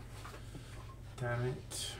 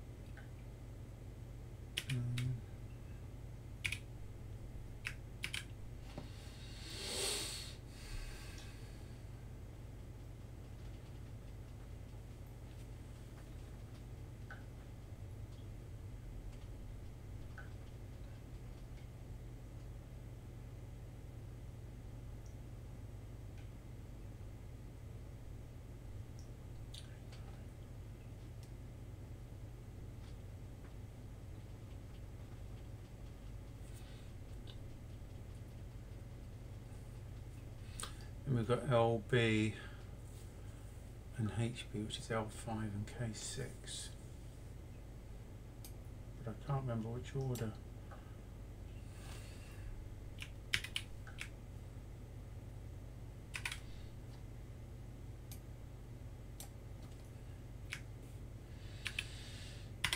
Off the top of my head.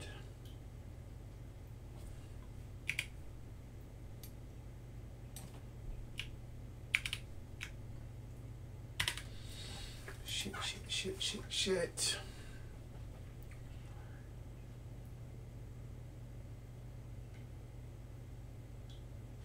Okay. So LB goes to LB.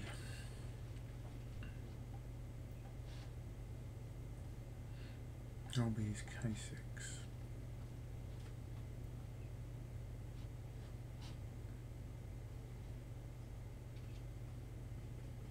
Goes to West 37.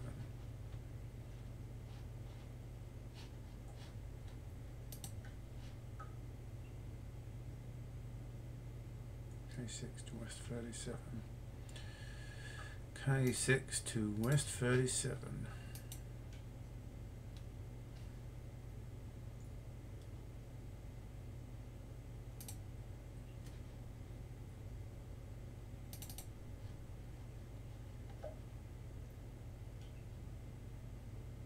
QD2. That'll make it the other way around, so that's K6 and L5.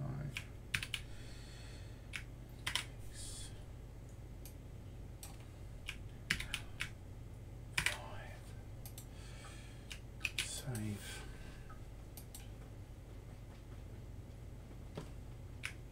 Don't know if I can just run this again. Will it pick up the changes? No, it doesn't. Do I have to re-import that?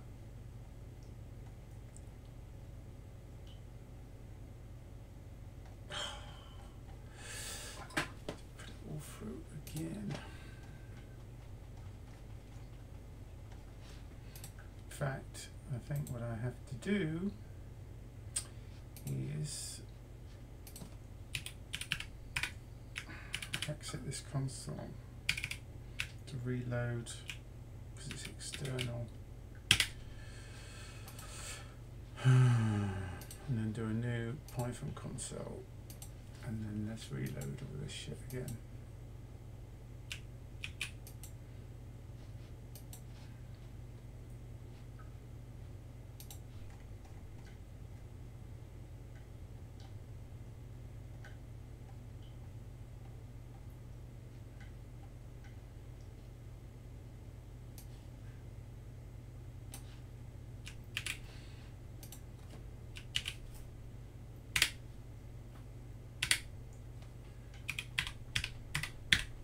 These work.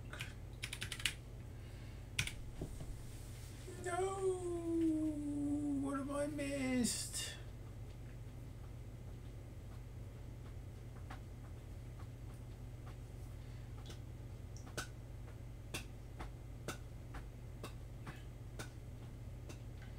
Name P is not defined.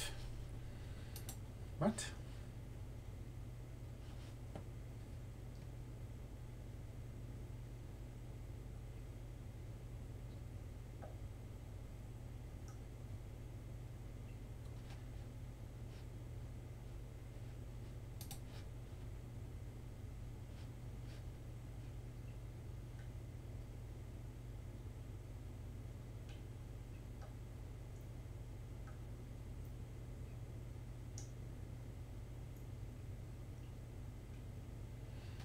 What P is it referring to?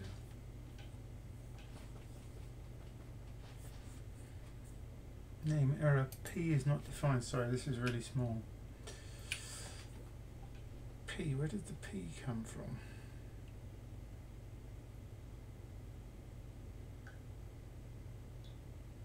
I've got a typo in here somewhere.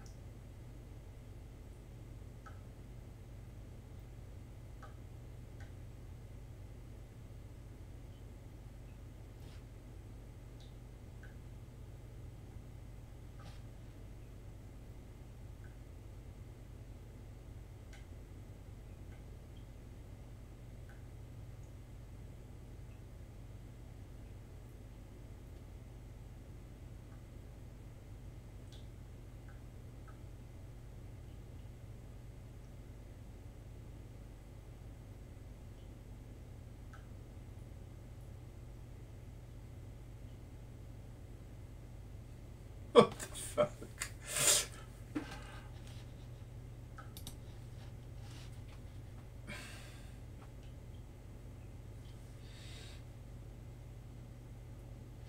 Name error, P is not defined. Where the fuck is P from? 968 and elaborate. Is that? Oh, there's P. Okay. Quite right. Maybe that should be 0. Let me just remind myself.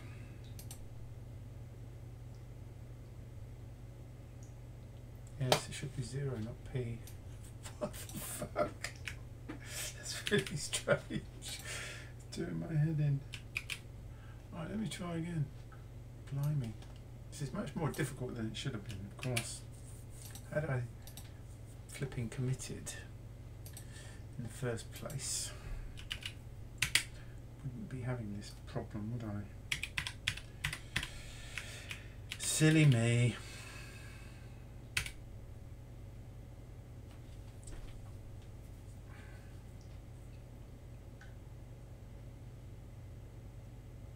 Oh. Has it stopped running? No, it's still running.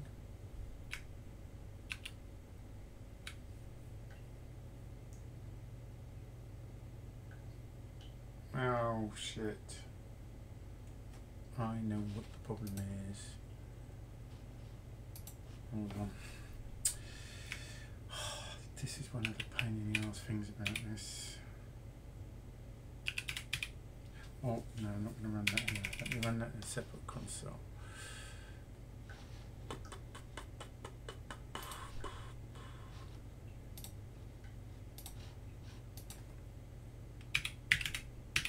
Is it enumerated under a different... right, I have to disconnect and reconnect. It's a pain in the arse. Bear with me. Sorry folks, this shit happens. Let me disconnect the hub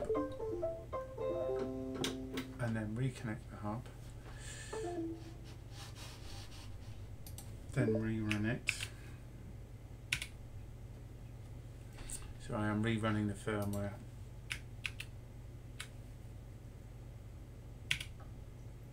That time it picked it up. I should have noticed that last time.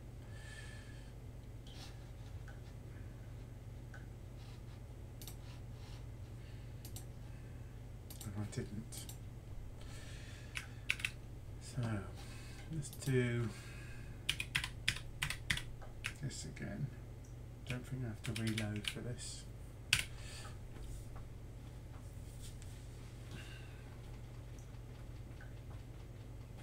Okay. Well, that looked healthier, but it hasn't worked. Has it crashed?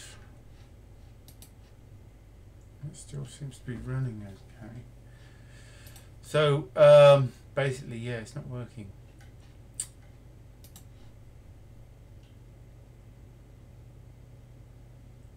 So something is wrong. LED's 12. No.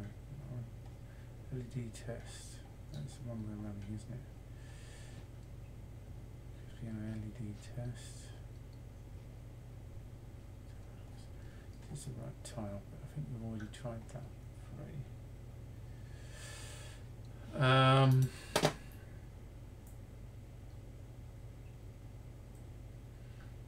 Okay. Fair enough. Can we do something here? Delay, that would definitely happen. Does this happen?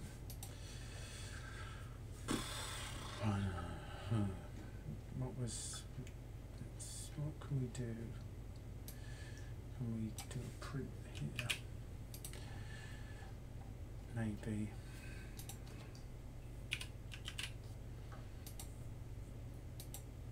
What?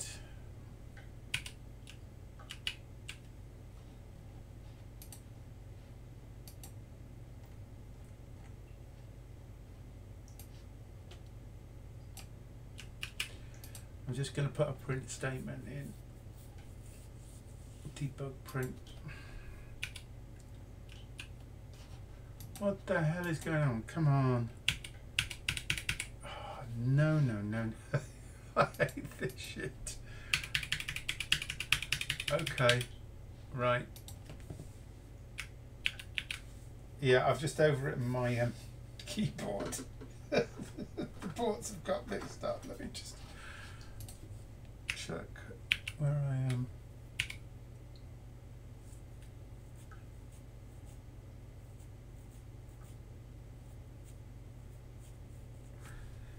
My keyboard working again.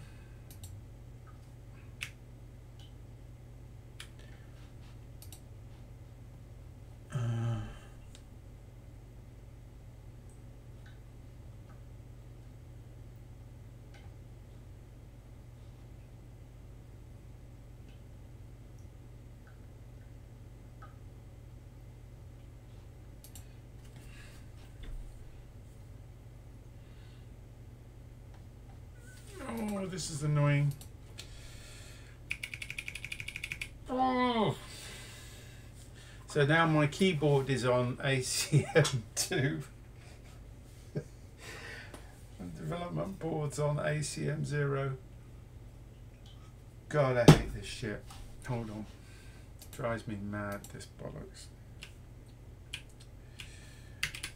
If I disconnect that, and then I do that, and then I put that back in, and check my message.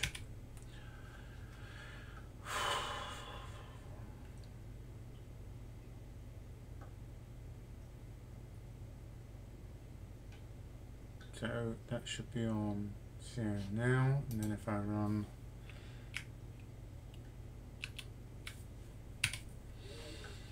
firmware, hopefully it should come up on the right port now.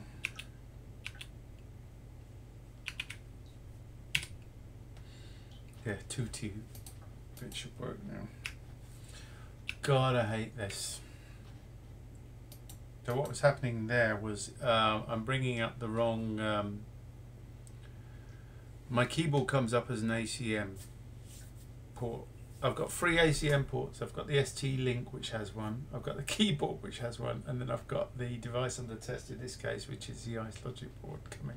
Or in fact, no, it's the BlackIce Nxt board coming up as an ACM. So if they change order, which they did because I had to reset the hub, then basically I was trying to send the program, trying to program the FPGA, but I was actually sending it to a keyboard, which then disables the keyboard. I have to plug it in and go back in, and then change the order and unplug them, otherwise you end up in the wrong order. So let's try it now. ACM2. Doesn't seem to work. Have I actually done anything here? Yeah, my keyboard's still working, that's a good sign. But that didn't work.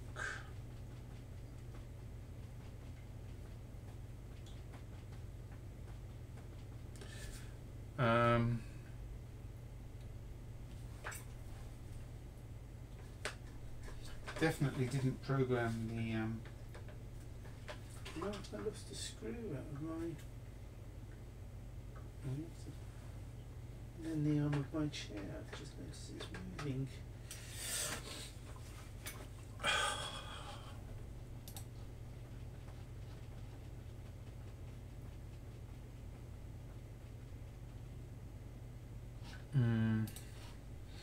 Let me just reload this.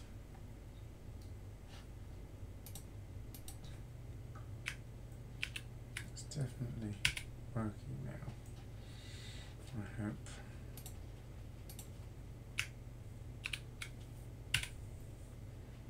Oh, that's looking healthier.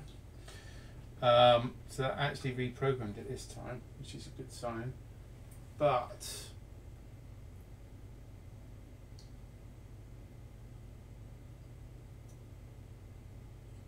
it's had some sort of issue. Definitely not counting up, that's for sure.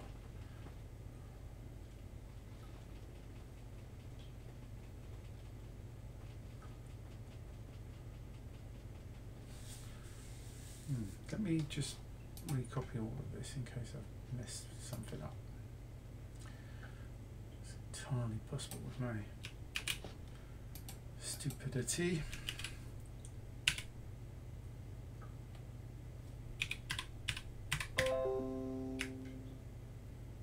So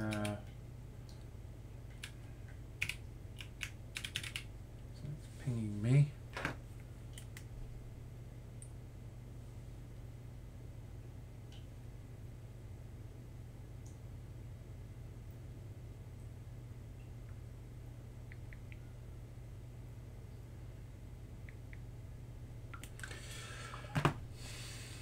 This is probably going to be the same anyhow, but let's just do it. Oh!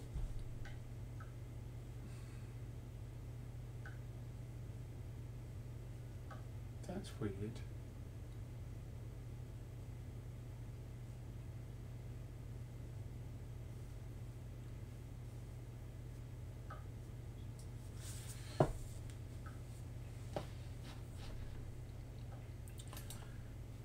Let's just double check everything. Let's just do this first.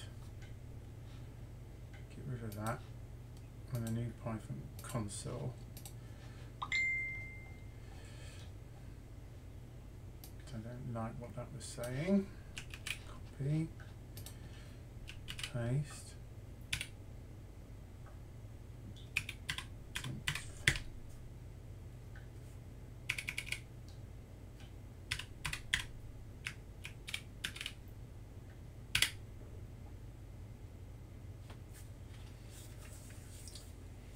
Okay, well it's not working, but it is programming by the looks of it. So there's a problem with our HDL, I would imagine, or the pinouts.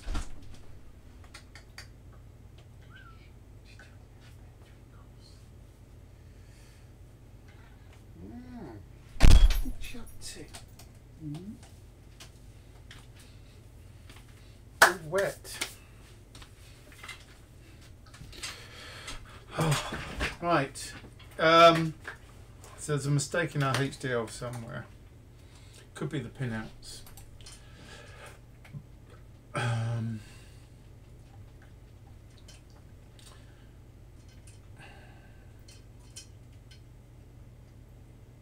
Could well be the pinouts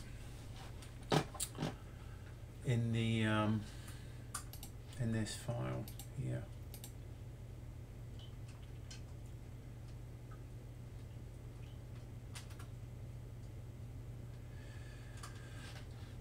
Let me just look at the schematic again. Right, so 37 is definitely QD2. It's 37. It's definitely QD2.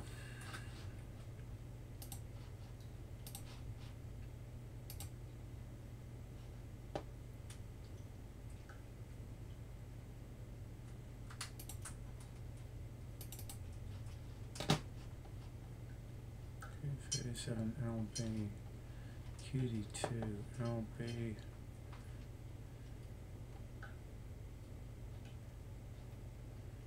K6. Yep. Q3 must be L5. Yep. QD1 K9. Zero out. Could I have the let me just check the clock. L10 QSS K10.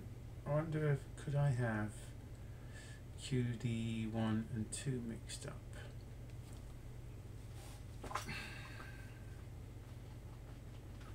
K9 and J9.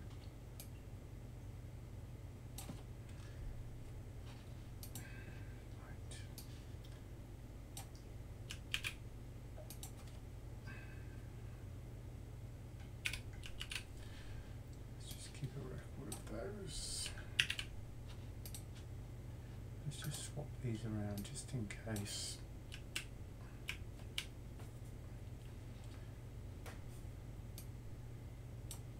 I don't think I got the manual right, but it's easy to do so. Save. Now come back to here. Reload again. So I have to quit this.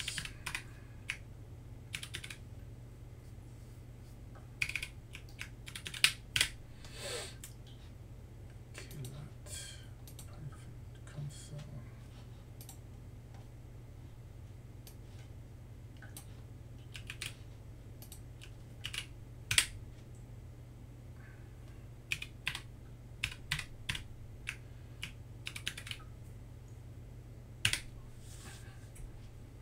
Ooh. Does not have a package name K9.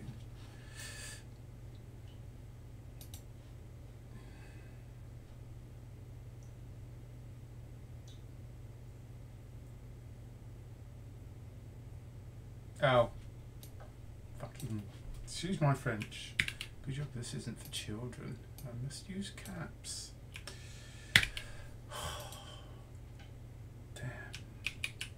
So stupid. So very, very stupid.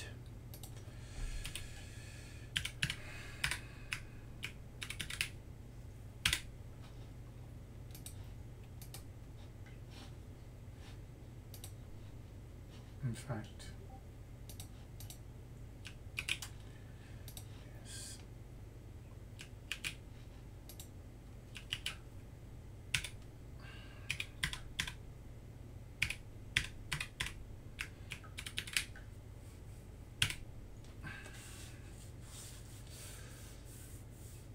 Yeah, that's no different. Our problem lies elsewhere. In fact, I'm going to go and change that back.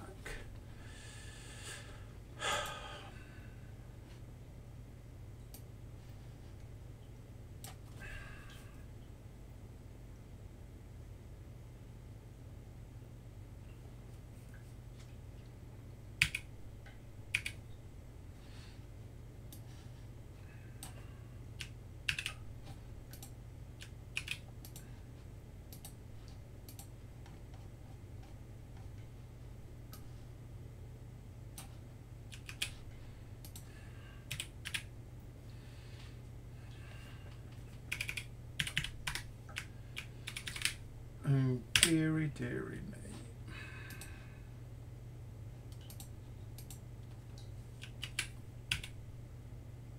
So we should be back to normal now, which is not working, but back to the same code. Yep, it's not working. We're missing something else here. I don't know what it is.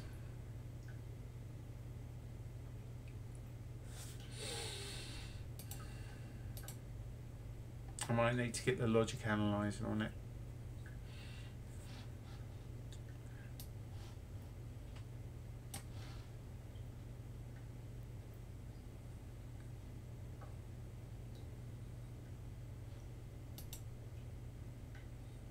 iPost has gone for food, don't blame you.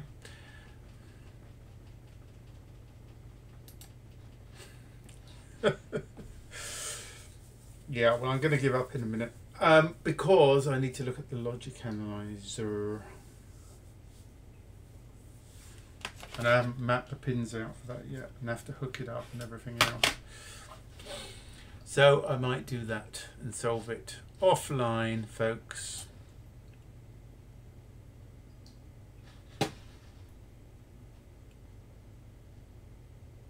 Laurie was saying it'd be good if you could put this version of Rust and HDL on GitHub soon so we can look at it. Yeah, I'll probably get that done tomorrow. Ooh! Okay, I'm calling it quits.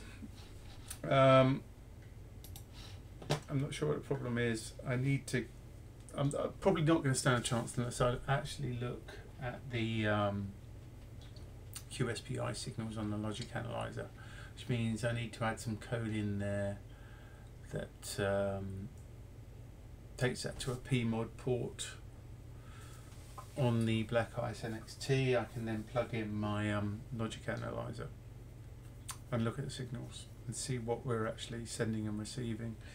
Make sure all the signals are actually going through as well.